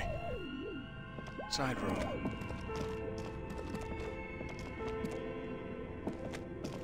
It's scary in here. There's stairs. Let's see if we can use this filament memory first. Scribbled across a notebook. Developers of the most advanced RPG in the universe. Necessarily want to go in here, but we're here now. It's too late to turn back. It's too late to apologize. Some money, thank you. Some sort of bear. He's bearing it all. I can't explore too much. I'm so curious, but let's get back up here. Use the memory first. Also, what's this? This old fireplace is covered in lines drawn in blue and red marker, the mesh spreading over the stone like blood vessels on alabaster skin. It looks ghostly and strangely ancient. The whole thing resembles Kadran mosaic tiles. Very pedantic. What did you call me? Hold on. How do I know what Kadran mosaic tiles are supposed to look like? History classes, students with their textbooks open, studying the roots of our civilization. Those aquarelle blue tiles looked beautiful in the sun. I bet they did. Woof. What am I looking at? Radio frequencies, it seems. UKV 123.6, UKV 123.7, UKV 123.9. Some written notes, too. Sparse and cryptic. Kim, do you have a personal handheld radio? Unclear. It looks like a cardiovascular system split into veins and capillaries. Very advanced. So we're dealing with something medical here? No, I don't think so. This must be an elaborate piece of art. Of course, the anatomy of the curse. No, I don't think that's what it is. It's probably just radio frequencies. None of these are incredibly educated guesses in my mind, but alright, we'll start here. You think so? The web is comprised of radio stations, all lead back to one red heart, titled the Game Master Frequency. A note says, this one can listen in on any station it wants. Who's the Game Master? Someone very important. Am I the Game Master? Finally, I feel important. The leader of a massive on-air game built by these people. A conductor for the hundreds of story threads that pass through the Game Master's frequency. And who is playing this game? Whoever decides to call in to a call-in station, it looks like. All of this is gone, left unrealized. That sounds cool as hell. I wish it wasn't unrealized. There's no way a little basement studio working here could pull anything like this off. My God. It's as if the less money they had, the more ambitious their project became. Go on. The schedule. I know doom when I see it. The company was running out of funding. Nothing. It's just lines on marble. An echo from times long gone. No one has used the fireplace in ages. Hey, Kim. How can I help you? Okay. What do you think is going on with that computer, chalkboard, and fireplace? It, looks like it's just a failed business. What the hell were they making? It's like an undercover counterintelligence program. It looks like they were making a game, and it would have been quite ambitious and spectacular. In a sort of meta-commentary about Disco Elysium itself, it seems. But we don't know about that, because we're in-universe, Kim. Sorry, I'm getting ahead of myself. Yes, that is the question. The lieutenant takes a step back, steepling his hands. He looks so sexy. It looks like one of those popular pen and paper role-playing games. Only these people were trying to automate it, make it work on radio computers. What a novel concept. Utter madness, he thinks, as a compliment. How were they planning to do that? Has anyone ever done this? And this was a role-playing game? What do you think happened to the company? What do you think happened to the company? No idea. They stopped filling out the schedule on the chalkboard. Has anyone ever done something like this before? Not to my knowledge. They make automated games in Graz, Messina, Königstein. You know, places with industry. Not in Revachol West, among the ruins. But I don't think anyone has attempted to create an interstellary game before. We just don't have the technology. How are they planning to do it? Through call-in stations. None of the players have to be physically present. Anyone in the world can participate in the game, as long as they have a two-way radio. Then there's the Game Master frequency that listens in on the smaller call-in stations. I think that was supposed to coordinate the stories, functioning as a master of ceremonies of sorts. So this was a role-playing game? Indeed. Those Welkins are a dead giveaway. Role-playing people love that stuff. The world looks like a modified version of the WeWorld board game, with hit death thrown in. Super cool. Someone should give them millions of real immediately. This game is too good to be left unfinished. We're getting meta again, conceptualization. But you're not wrong. Wow! Wow! Indeed, it's ambitious Wow. and untethered from reality, but They were insane if they thought they could do this. It was just a play to cheat money out of their investors' pockets. The curse got them. I see no other explanation. The world is cold and lonely. This would keep it company. Let's finish it. I mean, yeah, great idea. I'm not really sure if we're capable of finishing it. Do we have any money? Let's give them more money so they can finish it and make it even bigger. I would love to finish it. We do have, a corpse actively hanging in a tree outside. Literally just outside. That we should probably get back to. I don't think they were insane. They were perhaps a bit ahead of their time, and I appreciate that. And I have no money to give them, so none of these options are jumping out at me. I do want to see if Kim thinks we can finish it, but I don't want to lower myself in his expectations even further. It's too late for that, I'm afraid. A half-smile breaks out on his face. It's too late for that, I'm afraid, he says, looking around the derelict room. The pipes howl, and a rat crosses the floor. Well, the rats could work on it. We could teach the rats to code. Okay, let's keep moving. Sure. Thanks for musing with me, Kim. I appreciate you so goddamn much. Alright, memory slot.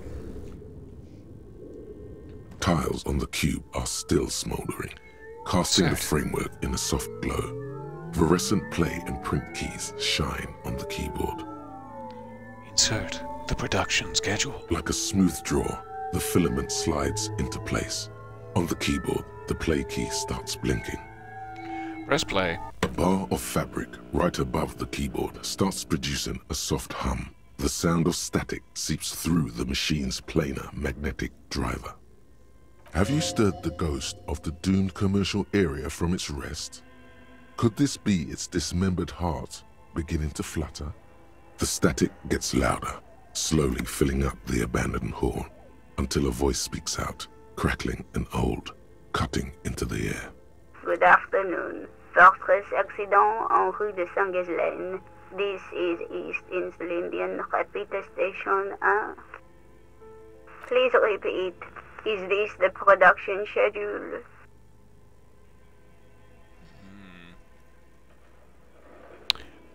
Yes. Let's play along. Why did you call me Fortress Accident? Fortress Accident is the company on whose name the terminal you are currently using has been registered to. Do you have any other information about this company? One moment. You hear her flip through a catalog before she reads out with studious care. Fortress Accident SCA produces revolutionary interactive call-in radio games. That's what the catalog says. That's not bad. Wow, so conceptual. And what's that, this interactive call-in radio game? Any other questions? The static drowns her response. You hear her ask when the connection finally improves, are you a machine, or are you alive? She seems very alive. Seems like I'm just now tuned to a radio frequency. What's the production schedule? The filament you have inserted into the reader. Ah, thank you. Yes. That was a question. Have you inserted it into the core? Yes, I have indeed, madam. Good. Please repeat the password. Raisinets. Tooth decay. 12. Password. Of course it would have a password.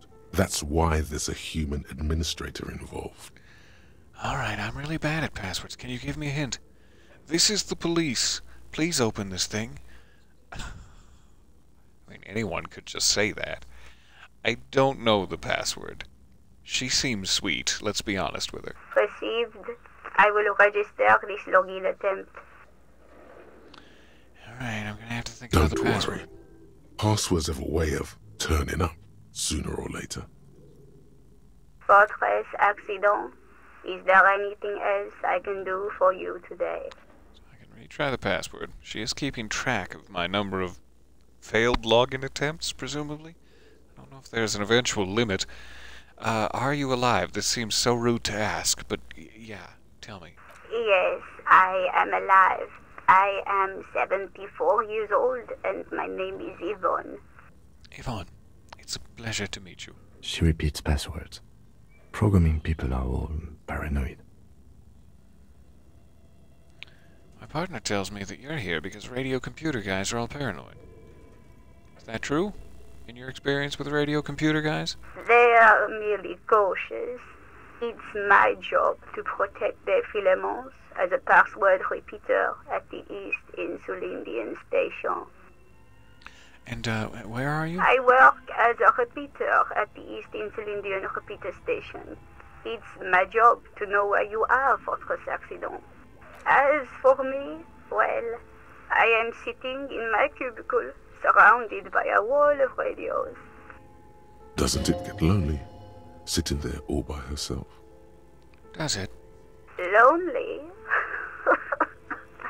Why would it get lonely? I get to talk to people all day.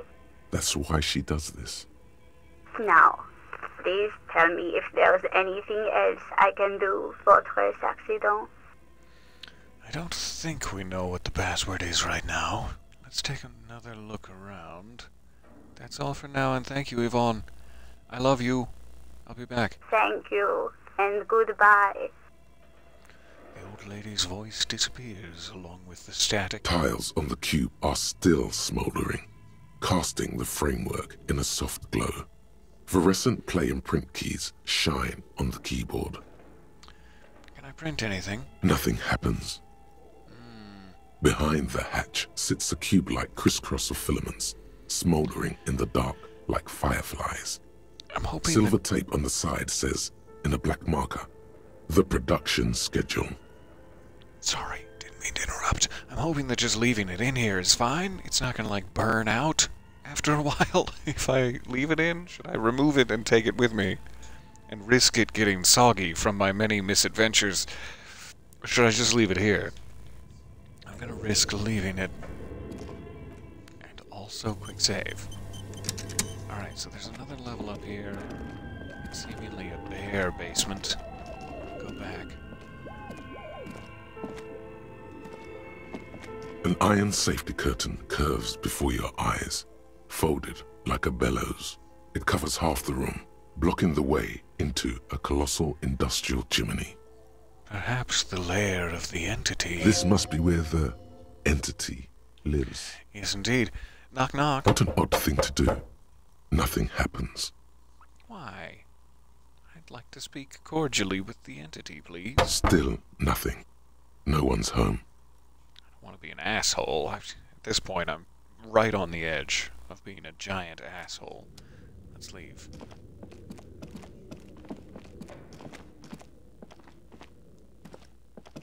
We've got cans. La Delta 51.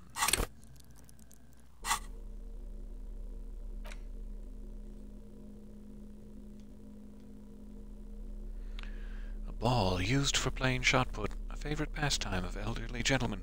You feel like you should hold on to this and make good use of it. To sell such beautiful old-school sports equipment would be a sin. The sunlight has made this postcard almost completely sepia-toned.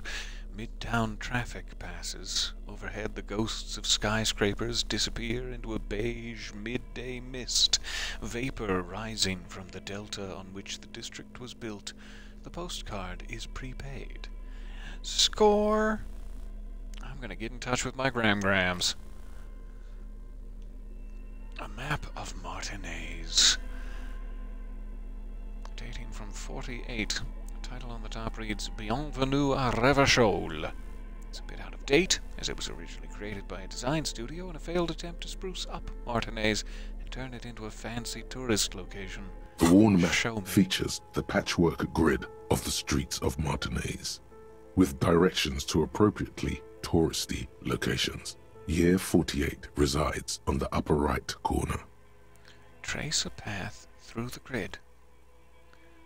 I'm not sure what I would be basing that off of, but sure. Your finger moves through the various streets, across Rue de Saint-Ghislain and Rue Saint-Sipar, over Saint-Brun and Martinez North, finally coming to a halt on the spot where you are currently standing, although the map gives no such indication itself.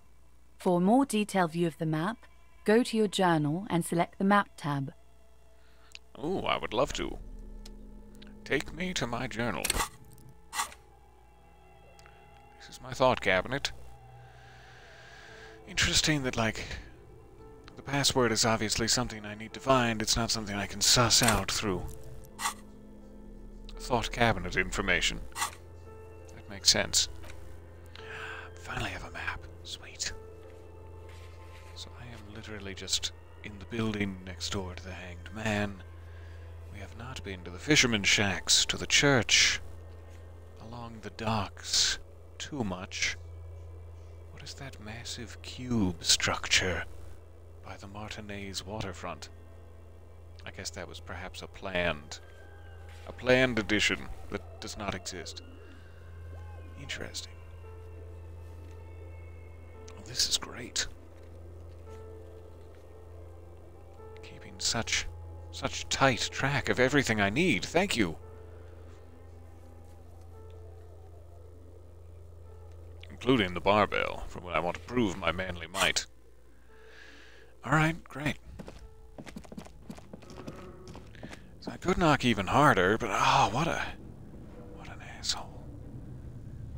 I see in the chat, I appreciate y'all's company while I decorate for Christmas / Yule and bake. I am so grateful for your company on this lazy Sunday of ours. Though with you out there baking up a storm, it's hardly lazy anymore. Thank you guys for hanging out with me.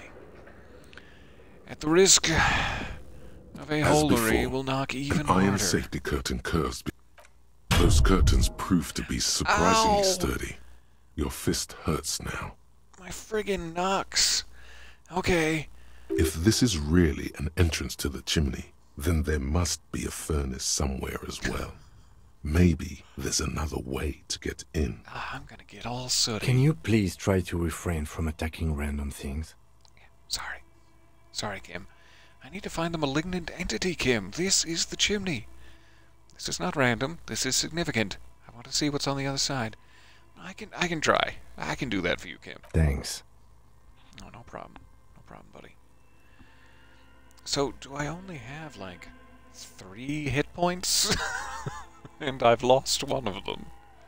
Am I reading the UI correctly? In any case, there's no way we can get in right now. Be a little bit more careful. Let's investigate further. Knock even harder. Oh, it's okay. May need to, like, find some food or something. Not exactly sure. Alright, there definitely wasn't a password. Now that we know we need a password. Your flashlight slides over. Some of the writing has faded with age, but you can still make it. Seemingly nothing new. This old fireplace is the whole thing resembles Cadran mosaic. Seemingly nothing new there. Alright, we'll check lower. Down we go. I can barely stand it down here.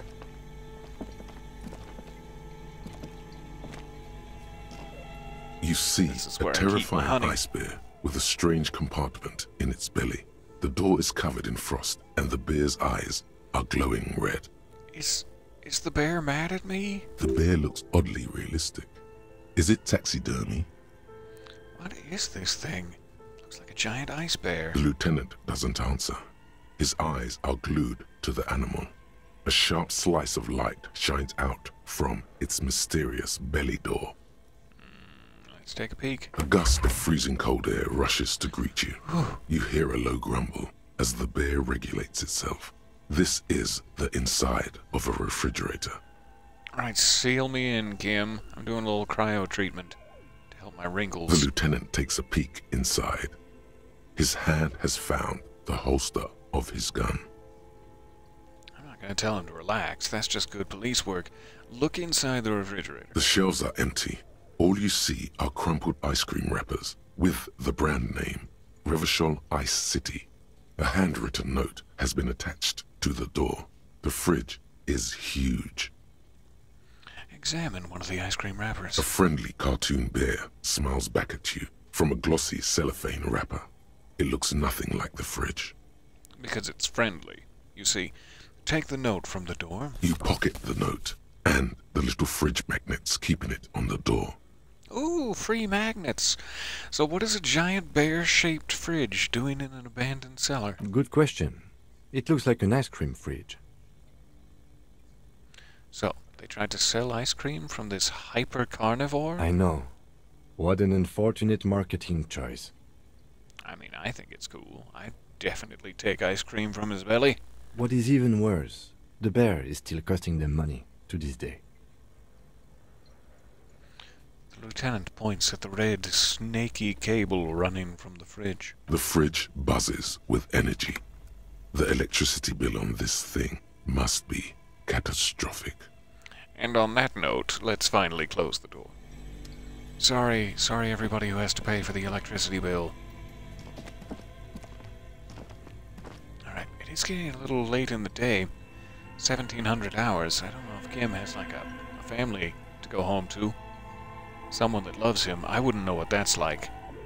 I wouldn't know. An ice cream maker, defrosted and unplugged.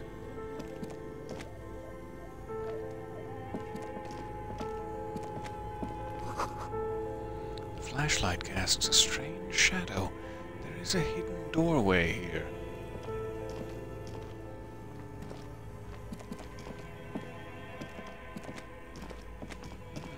Now we're talking. Two rusty rifles are hidden above the piping. They look inoperable.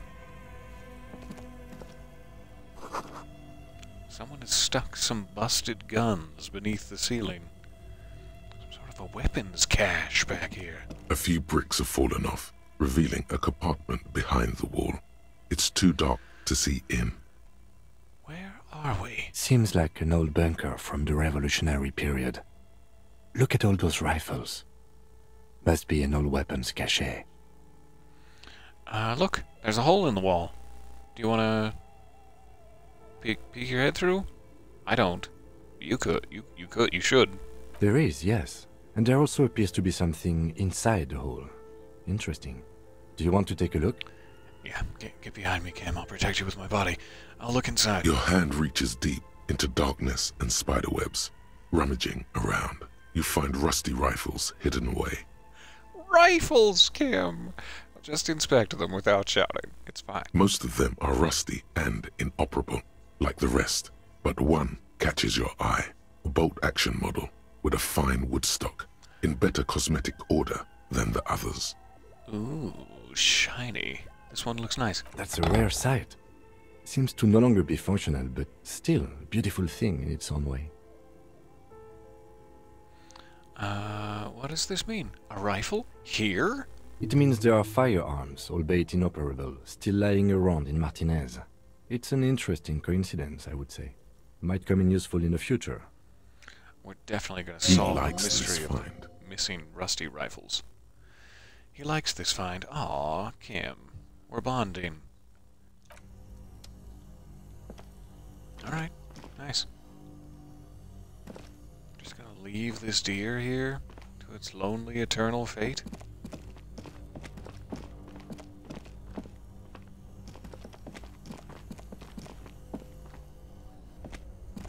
A frozen ice cream maker that is still running.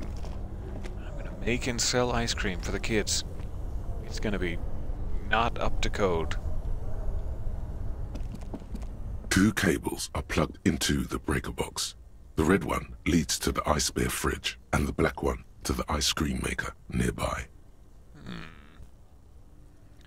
need to mess with them yet, but good to know.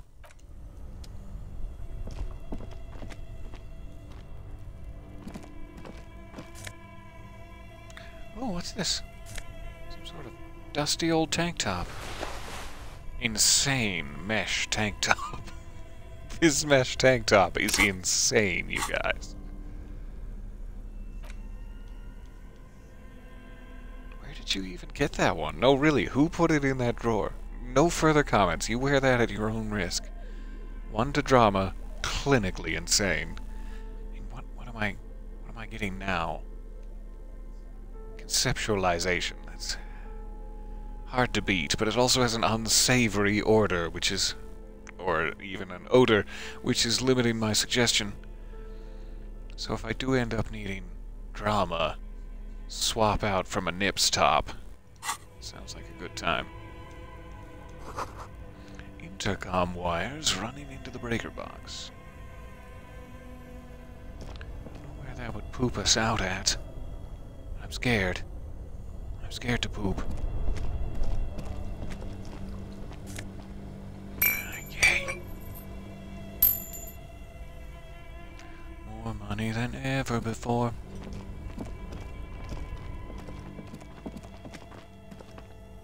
Alright. Not finding any chimney-related items yet. I have not been on the right side of the room this whole time. Chimney-related items. Hooray. The wall is collapsed. It's inaccessible now.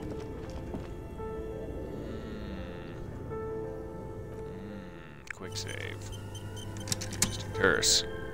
A thick layer of coal dust covers the furnace, coloring it pitch black. Looks like this furnace has a face, and it's a face of agony. Aww. Poor little guy. Why would you kick it? It's already in agony. If I smear my hands with coal, am I, like, endearing myself to the furnace? Or am I just being messy? Just a little messy goblin. Look inside the furnace. It's dark and grimy here. In the darkness you can hear chatter. It's coming from above. A voice, or several voices, talking to each other. Near the smoke chamber, upstairs. Ho there! Near the smoke chamber upstairs. What are you doing? The lieutenant asks when he sees you climb halfway inside the furnace. I hear the murderer of the hanged man talking. We can't be sure of that. That's a large leap. I'm hallucinating, or maybe it's the entity. I'm not sure, Kim, but I think I can hear someone talking upstairs. That seems reasonable. Wait, really? Maybe it's coming from behind those safety curtains we saw upstairs. Yeah, they hurt. They hurt a lot in my hands. Yell hello into the furnace. A 42% chance of succeeding. It's really hard to remember the word hello. What is this thing? Is it a furnace? Looks like it. Looks like an old central furnace used to heat the building. It's connected to the chimney. He opens the door and gingerly peeks inside. No one has used it in ages. No signs of any recent fire. Only dead rats. Those voices I heard, maybe it's the malignant entity. Plaisance said it lives in a chimney. I mean, in the sense that it's probably the thing she's labeling the entity, yes, but I don't want Kim to think that I think it's the actual entity. I mean, technically it is. If there's a living thing, it is an entity in the furnace, but... okay, fine. You're right. The rooms do look like they're connected. But malignant entities don't exist. At least not the supernatural kind. You never know, Kim. Always has to be the I'm tempted to skeptic, agree this man. Alright, so I can yell, and that is about it. I'm not gonna kick it. It's been through enough already. 42% chance, not ideal. We need to then raise our skills to return to try it again. I'm sure we're gonna be back here, messing around with the ice cream and bear fridge. So, one thing I did not check is the gun. Broken Bell McGrave from ages past. It's a 4-shot bolt-action military rifle with a wooden frame. I wonder if some sort of collector wants a go at this and will pay me large sums. Okay, but what makes an entity living? Sentience? A lifespan? This is a fascinating question. What's the difference between an entity and a living entity? I don't know. Because even like a ghost would have sentience. But a ghost is not living. Or is it? I don't know. I am sadly lacking, as I glance briefly at my bonuses over there. I am sadly lacking in savoir-faire. And it makes me feel a little self-conscious about myself, if I'm being honest with you. It sometimes happens. Sometimes I'm honest with you. Before we leave the basement, I have to see where this, You go back onto the pallets. There you go. There's a good boy. Let's see where these stairs lead. And hope that we don't burst into the back changing room of a pageant. Ah, it just comes out here. Sweet. You can smell the corpse from here. Having the ability to reason and react to the world around it, but what really is reason? I wish I knew. The questions swirl around in my mind like soup, and it is spicy. Okay, while we're out here, gentlemen with their shot put ball that I so callously tossed into the sea. Hey, I got you. Oh, watch my shins. Watch my shins, you madman. I could probably put the flashlight away instead of blinding this poor guy. Unequip. Unequip. There you go. Hey, I got your ball. Let me make sure I don't mess it up horribly. I got your ball. We are still waiting for a replacement for the bull you sent sinking. Yeah, I know. Ooh, maybe they can tell me about the antique firearm. Here's your ball first, though. First and foremost. What is this? Are you mocking us? This isn't for pétanque. I'm sorry. I'm sorry. Now. No need to get angry again, René. I'm sure the officer tried his best. It's not like there's a bull kiosk here in Martinez. I'm very sorry. It's the best I could find. I thought it was exactly what you needed. It felt like the same heft from what I stole from you and launched into the sea. The best, huh? This isn't even a bull. But fine. I guess you did attempt to right your hooliganism. Consider it forgiven. Consider your hooliganism forgiven. Alright, I replaced the ball. So I've evened out my sins, at least. That's good. Do you know anything about this rifle? While we're here. It's a Bell McGrave. 4.46 caliber. Breech loading. Revachol made. Good weapon. Accurate and reliable. Breech loading? Does that mean you, like, clench around betwixt your butt cheeks in the tender fabric of your trousers and then whoosh? Is that breech loading? I'm confused. This one's inoperable. The bolt spring is missing and the mechanism is jammed shut. Still a beauty. Where did you find her? In the secret dark entity basement game development studio. Over there. I'm not surprised. There are probably lots of forgotten wartime weapons lying around here. Back in the day, everyone had something stashed away. As for the rifle, I don't know what else to tell you. These BM-446s are an antique.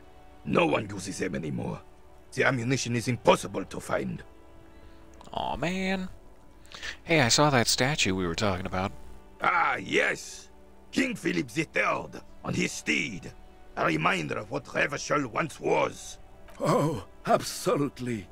At the mercy of a cocaine-snorting tyrant who emptied the treasury so he could sleep on a bed of gold. A superpower, feared and respected. A testament to what this country can be under the leadership of a true king. Someone who knows how to rule. Hey, how should a true king rule, in your guys' estimation? Decisively. without fear of offending the sensibilities of the frail and weak-minded among his subjects. This is something the insurgents never understood. Seems to me a leader should take care of his people before himself. Powerful leaders, not afraid to do what must be done. That's what this country needs. Boo. I'm not sure how I feel about that. I'm pretty sure how I feel about that, actually. It seems to me a leader should take care of his people before himself. This isn't one of those, put your oxygen mask on you first so that you can help others. Leave the gold in the treasury, you selfish cocaine-snorting such and such. A nation is only as strong as its leader. That's why it was such madness to try. Don't get started on that again. What happened, happened. There is some weariness in his voice now. He has heard this rant many times before. The carabiner doesn't reply, but his entire being communicates unbreakable resolve. No one and nothing can change this man's mind. He is as rigid as they come, still in that antique uniform. It's a symbol for him. Renee, you're as rigid as they come. How should a true king rule? What was that about cocaine? Let's talk about something else. Yeah, let's talk about something else. You get me started talking about cocaine, I'm just gonna get the urges, and Right. I can't handle it. All right, so I'm sorry about your ball. That really did nothing to improve my percentages. But we'll be back. We'll be back. Once our percentages are improved. So now know that I need like a... I forget what exactly, 2 pieces from my rifle for this to be restored to working order, but that even if it was restored to working order, we would never find ammunition for it. Nor is there anyone I'm desperate to shoot at the moment. So still on to plan, sell it to a collector for large sums of cash. That's my motto. Some trash I can pick up here, as I probably already did. I have a little bit more money. Maybe worth swinging back by the bookshop at some point. I need to be able to yell up into the furnace to resolve that whole curse situation. 48% chance is better than most of the things I'm waiting for. I think these were like some apartment buildings back here. Another unexplored area of mine. Though we are past the 2-hour mark, it's hard to want to put this game away, as the world welcomingly sucks you in to its warm embrace, and just peppers your little baby ears with gorgeous dialogue. My little baby ears feel peppered. The graffito says, a firing squad for the rich.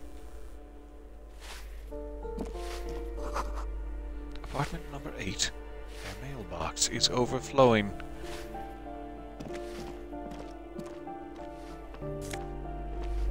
Ooh, 25 cents. Door number 9 is locked. You hear someone walking around inside, rearranging the furniture.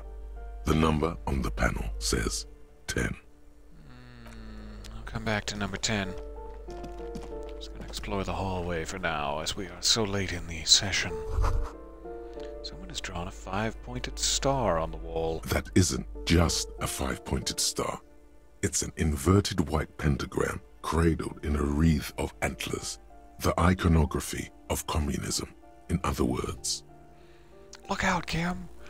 Inspect the symbol closer. The star and antlers was developed in the 6th decade of the last century and quickly adopted by Mezov and the communards during the revolution. Even today, half a century after, the star and antlers retains the ability to evoke hope, disappointment, and fear in equal measure. What does it evoke in me? That's a very important question. Why is the star upside down first? To symbolize the toppling of the old order. Makes sense. Also, some social democrats were already using it. And the antlers? The wreath of antlers represents a natural crown. It was about building a society that could exist in accord with the natural world, and at the same time above it. Why white? Oh, why? Because white is the color of peace. That makes sense. What does it evoke in me? Nothing at all yet. Right now, it's just meaningless shapes on a wall. I think it's kind of cute. It doesn't evoke anything in me, I mean. Sorry. I got ahead of myself. This box is filled with cleaning chemicals. Smells of laundry detergent. Yes. That's good stuff. Yes? Oh, sorry, Kim. I was trying to gently brush aside the plywood behind you there. And instead I just grappled that ass. 15 cents. The breaker box is full of cigarette butts. Aw, poor thing. Someone's growing rosemary, thyme, and a cactus.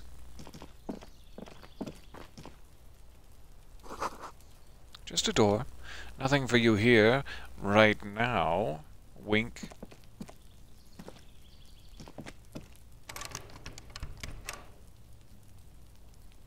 What? Jingle jangles. That's obviously something for later. Can't wait to return to the jingle jangles. Door number 28. A door to be remembered. This is the door to apartment 29. Complete silence. Whoever lives here isn't home. This is the door to apartment number 30. Voices from within, singing along to some buoyant dance track. There's bottles over there. They're right in plain sight. I can't get to them, and it's killing me, Officer Kitsuragi. Oh, I'm never gonna get those bottles. Okay, fine. I'll take my 15 cents and go.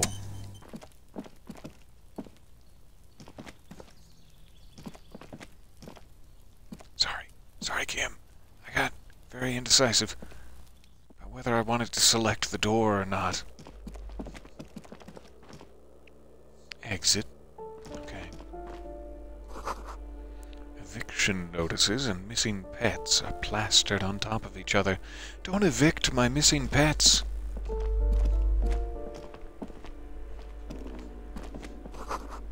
An old shoe rack.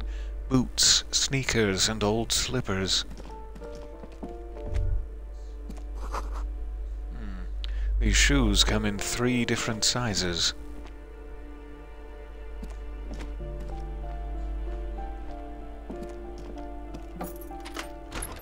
That just opened right up.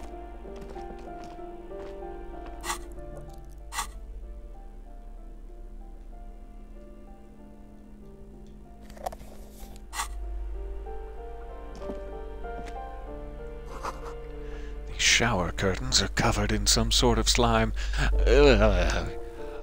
Oh god. 42 cents. The toilet is covered in some sort of slime. The sinks, too, drenched in slime. Alright. Apartment number 12. Number, even. A loud rumbling snore comes from within. Oh, it's raining and pouring. Alright. Back to the start. A woman to speak with. A locked door, seemingly some sort of police site. Note reads, foreclosed by Martinez Realty Associates. Another balcony. Maybe there's 15 more cents out here. Put the thing away. Yeah, put it away. Good boy. You there. You were the one spraying paint all over the place. We had a conversation earlier. I don't wish to repeat it. Good day.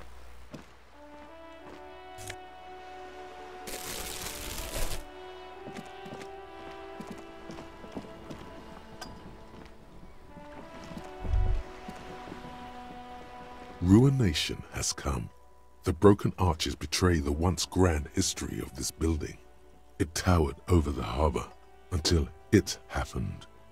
What is it that happened, I wonder? A great force from the northeast fired into the city. Heavy artillery shelled the coastline. Fired from the water.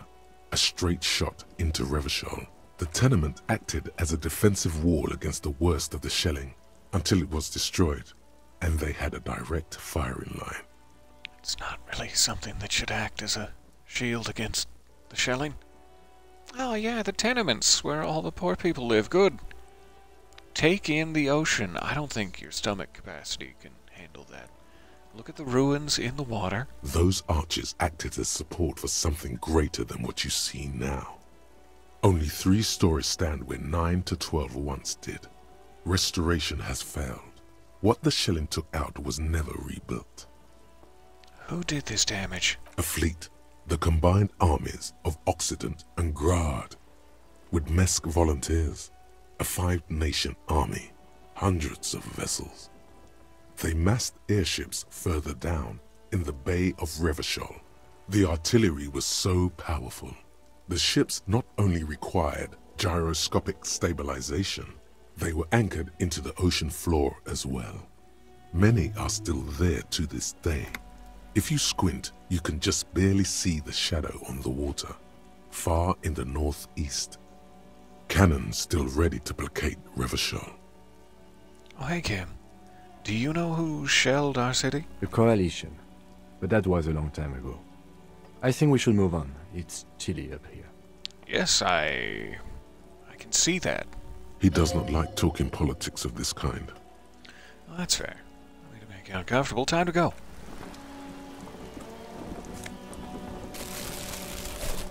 All the bottles I can get my greedy grabbers on.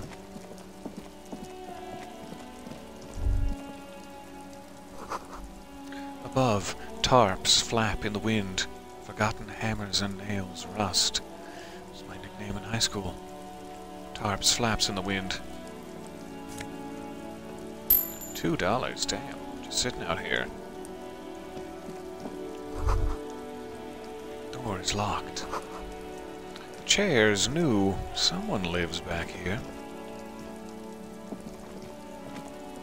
The skull is also new, and it's adorable. Alright, I'll come back up to have another conversation with her and try that door another time. We have a few bottles to turn into the tear machine, but it's probably not wildly important to do so just yet. We have that lady to speak with, we have balcony girl to speak with, we have the not union representative, but corporate representative? Not here to speak with? Perhaps. So we have a couple of loose ends. However, the primary objective is still to get that body down. Looks like there was more construction here once, decades ago. And I just don't know how to do that. We have our Kunoified boost. But even with that, our chances are very low. So low that I'm worried we're not going to get another chance if I keep trying it. But maybe we could just quick save and burst through. We also have a lot more money now than we once did. So maybe worth checking the clothing shop. wonder if the place where there's like a tear machine also sold some clothing they might have. But there's the guy down by the traffic jam who sells clothing as well. And I'm wondering if any of the clothes they sell boost your endurance. Would be why. So if I could get just like a touch more, that'd be great. So let's throw our bottles in here. See what happens. I just can't stop selecting Kim Kitsuragi's delicious backside. The tear machine stands in the corner. Your bottles clunk into the machine 20 as the cents. money appears with a satisfying jingle. I'm so rich now. You see several packaged raincoats fill a low shelf beneath a display of croissants and juice bottles. The raincoats are transparent, except for the big Fritta slogan on the back. Would a raincoat, in addition to my gloves, not only be a fashionable choice, but increase my endurance? Which was possible. Ah, yes! +1 to endurance. I was just about to say, I wish it was possible to see the stats before I purchase. And thank you, game. You've given me everything I wanted. So $4. That would take us back down to effectively 10. Which means we could not purchase any of the books or goodies that we want, but it's really, really important to get that body down, so I'm going to buy a raincoat. Here you go. Thanks. Thanks much. Alright. I hope she doesn't mind if I change in here. Don't mean to be rude. I could also get some drama going. Whoop whoop! No, not the time. There we go. I am so endured right now. You can't even begin. It's gorgeous. I'm gorgeous. Moving on. Alright, let's check our percentages one more time with the addition of our raincoat and a non-vomiter. What are we at?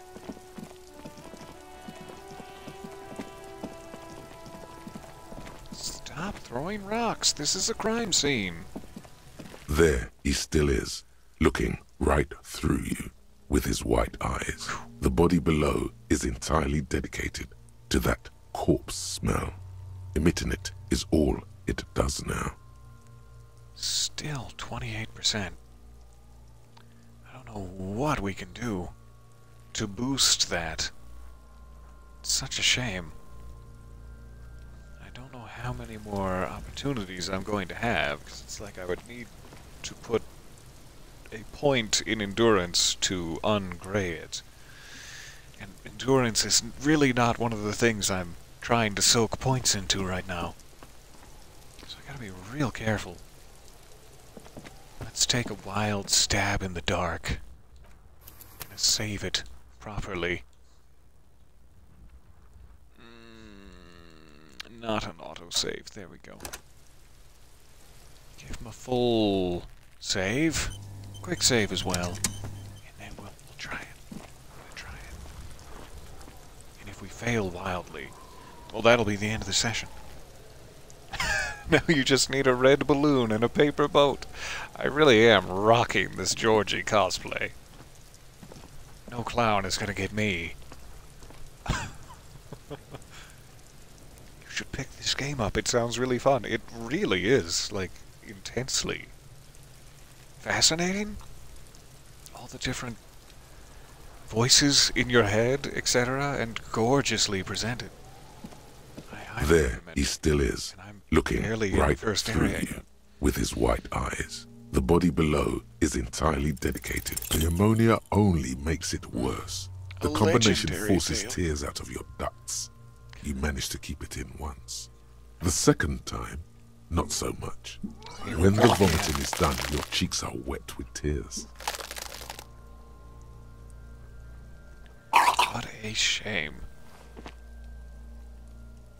The ammonia didn't help at all. I think I don't want to be a cop anymore. Yeah. That's probably for the best. Nor does the wind right now. You feel the lieutenant pat your back rhythmically. Oh, thank you. The weight is reassuring, like a crenel on solid fortification. Pat, pat, pat. That's so sweet. I've seen strong men turn themselves inside out for hours. You are facing tough odds here. Alcohol withdrawal makes it considerably harder. Can't we do something else? I think I want to solve something else now. Do it without me. I just can't keep it down. Is that an option? Because, yeah, I'm really bad at this. This is bullshit. I don't want to do this anymore. I don't want to be a cop.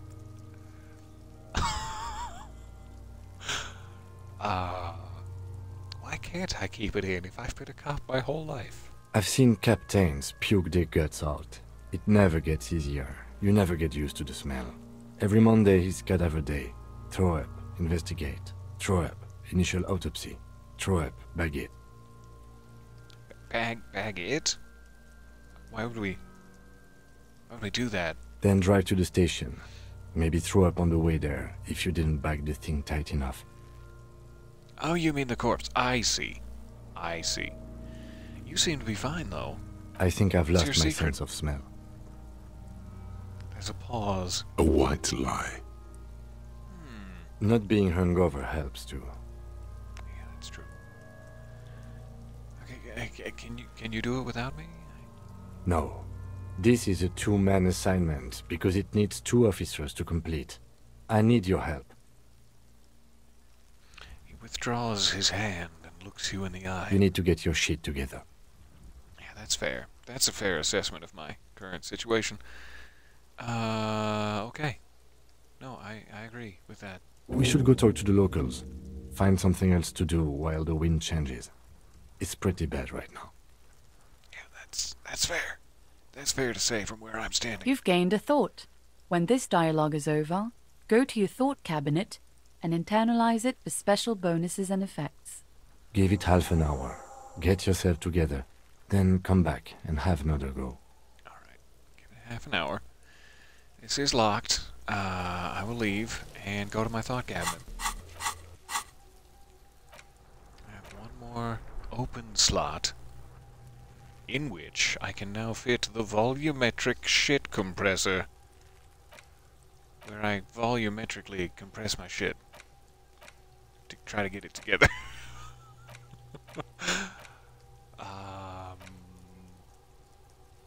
Can I not start thinking about another one simultaneously?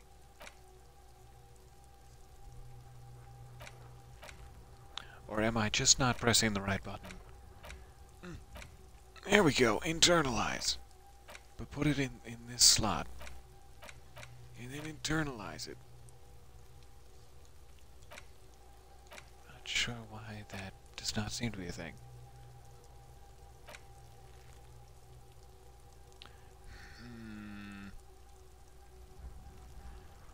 I'd like you to select the volumetric shit compressor.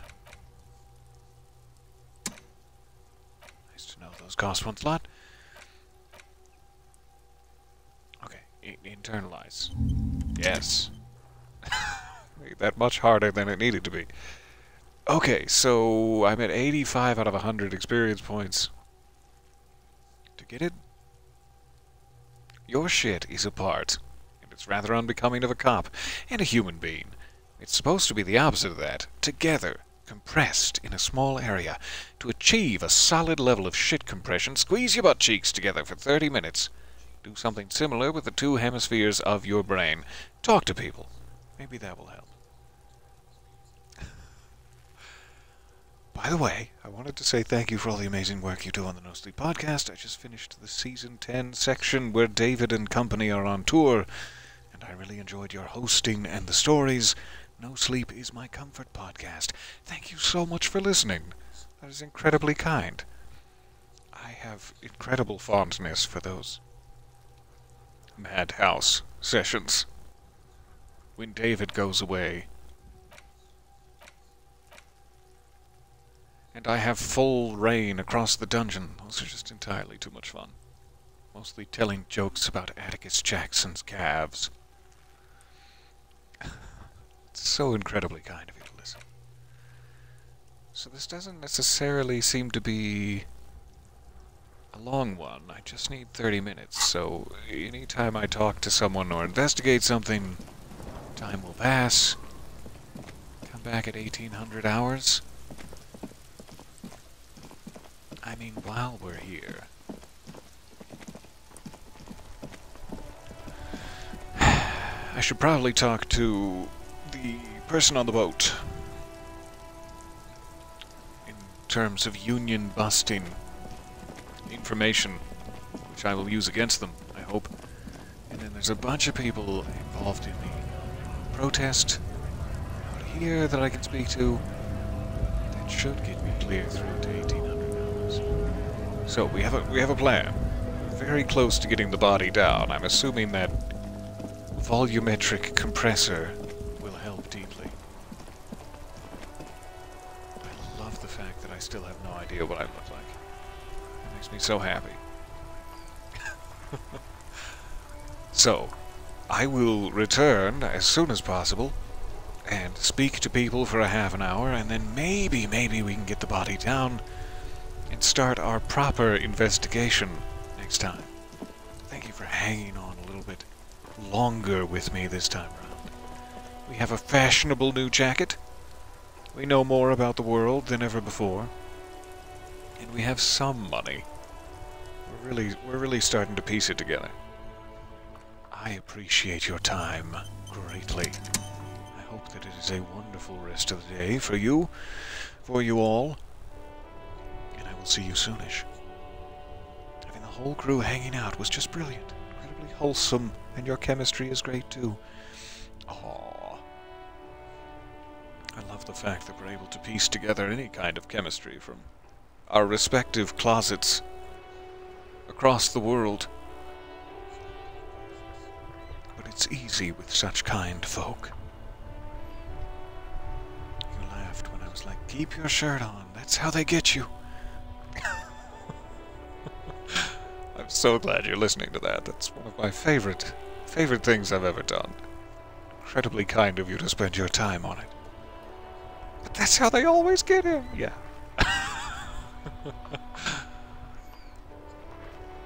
Many thanks for your time. I will see you guys soonish for more corpseified fun. Bye for now.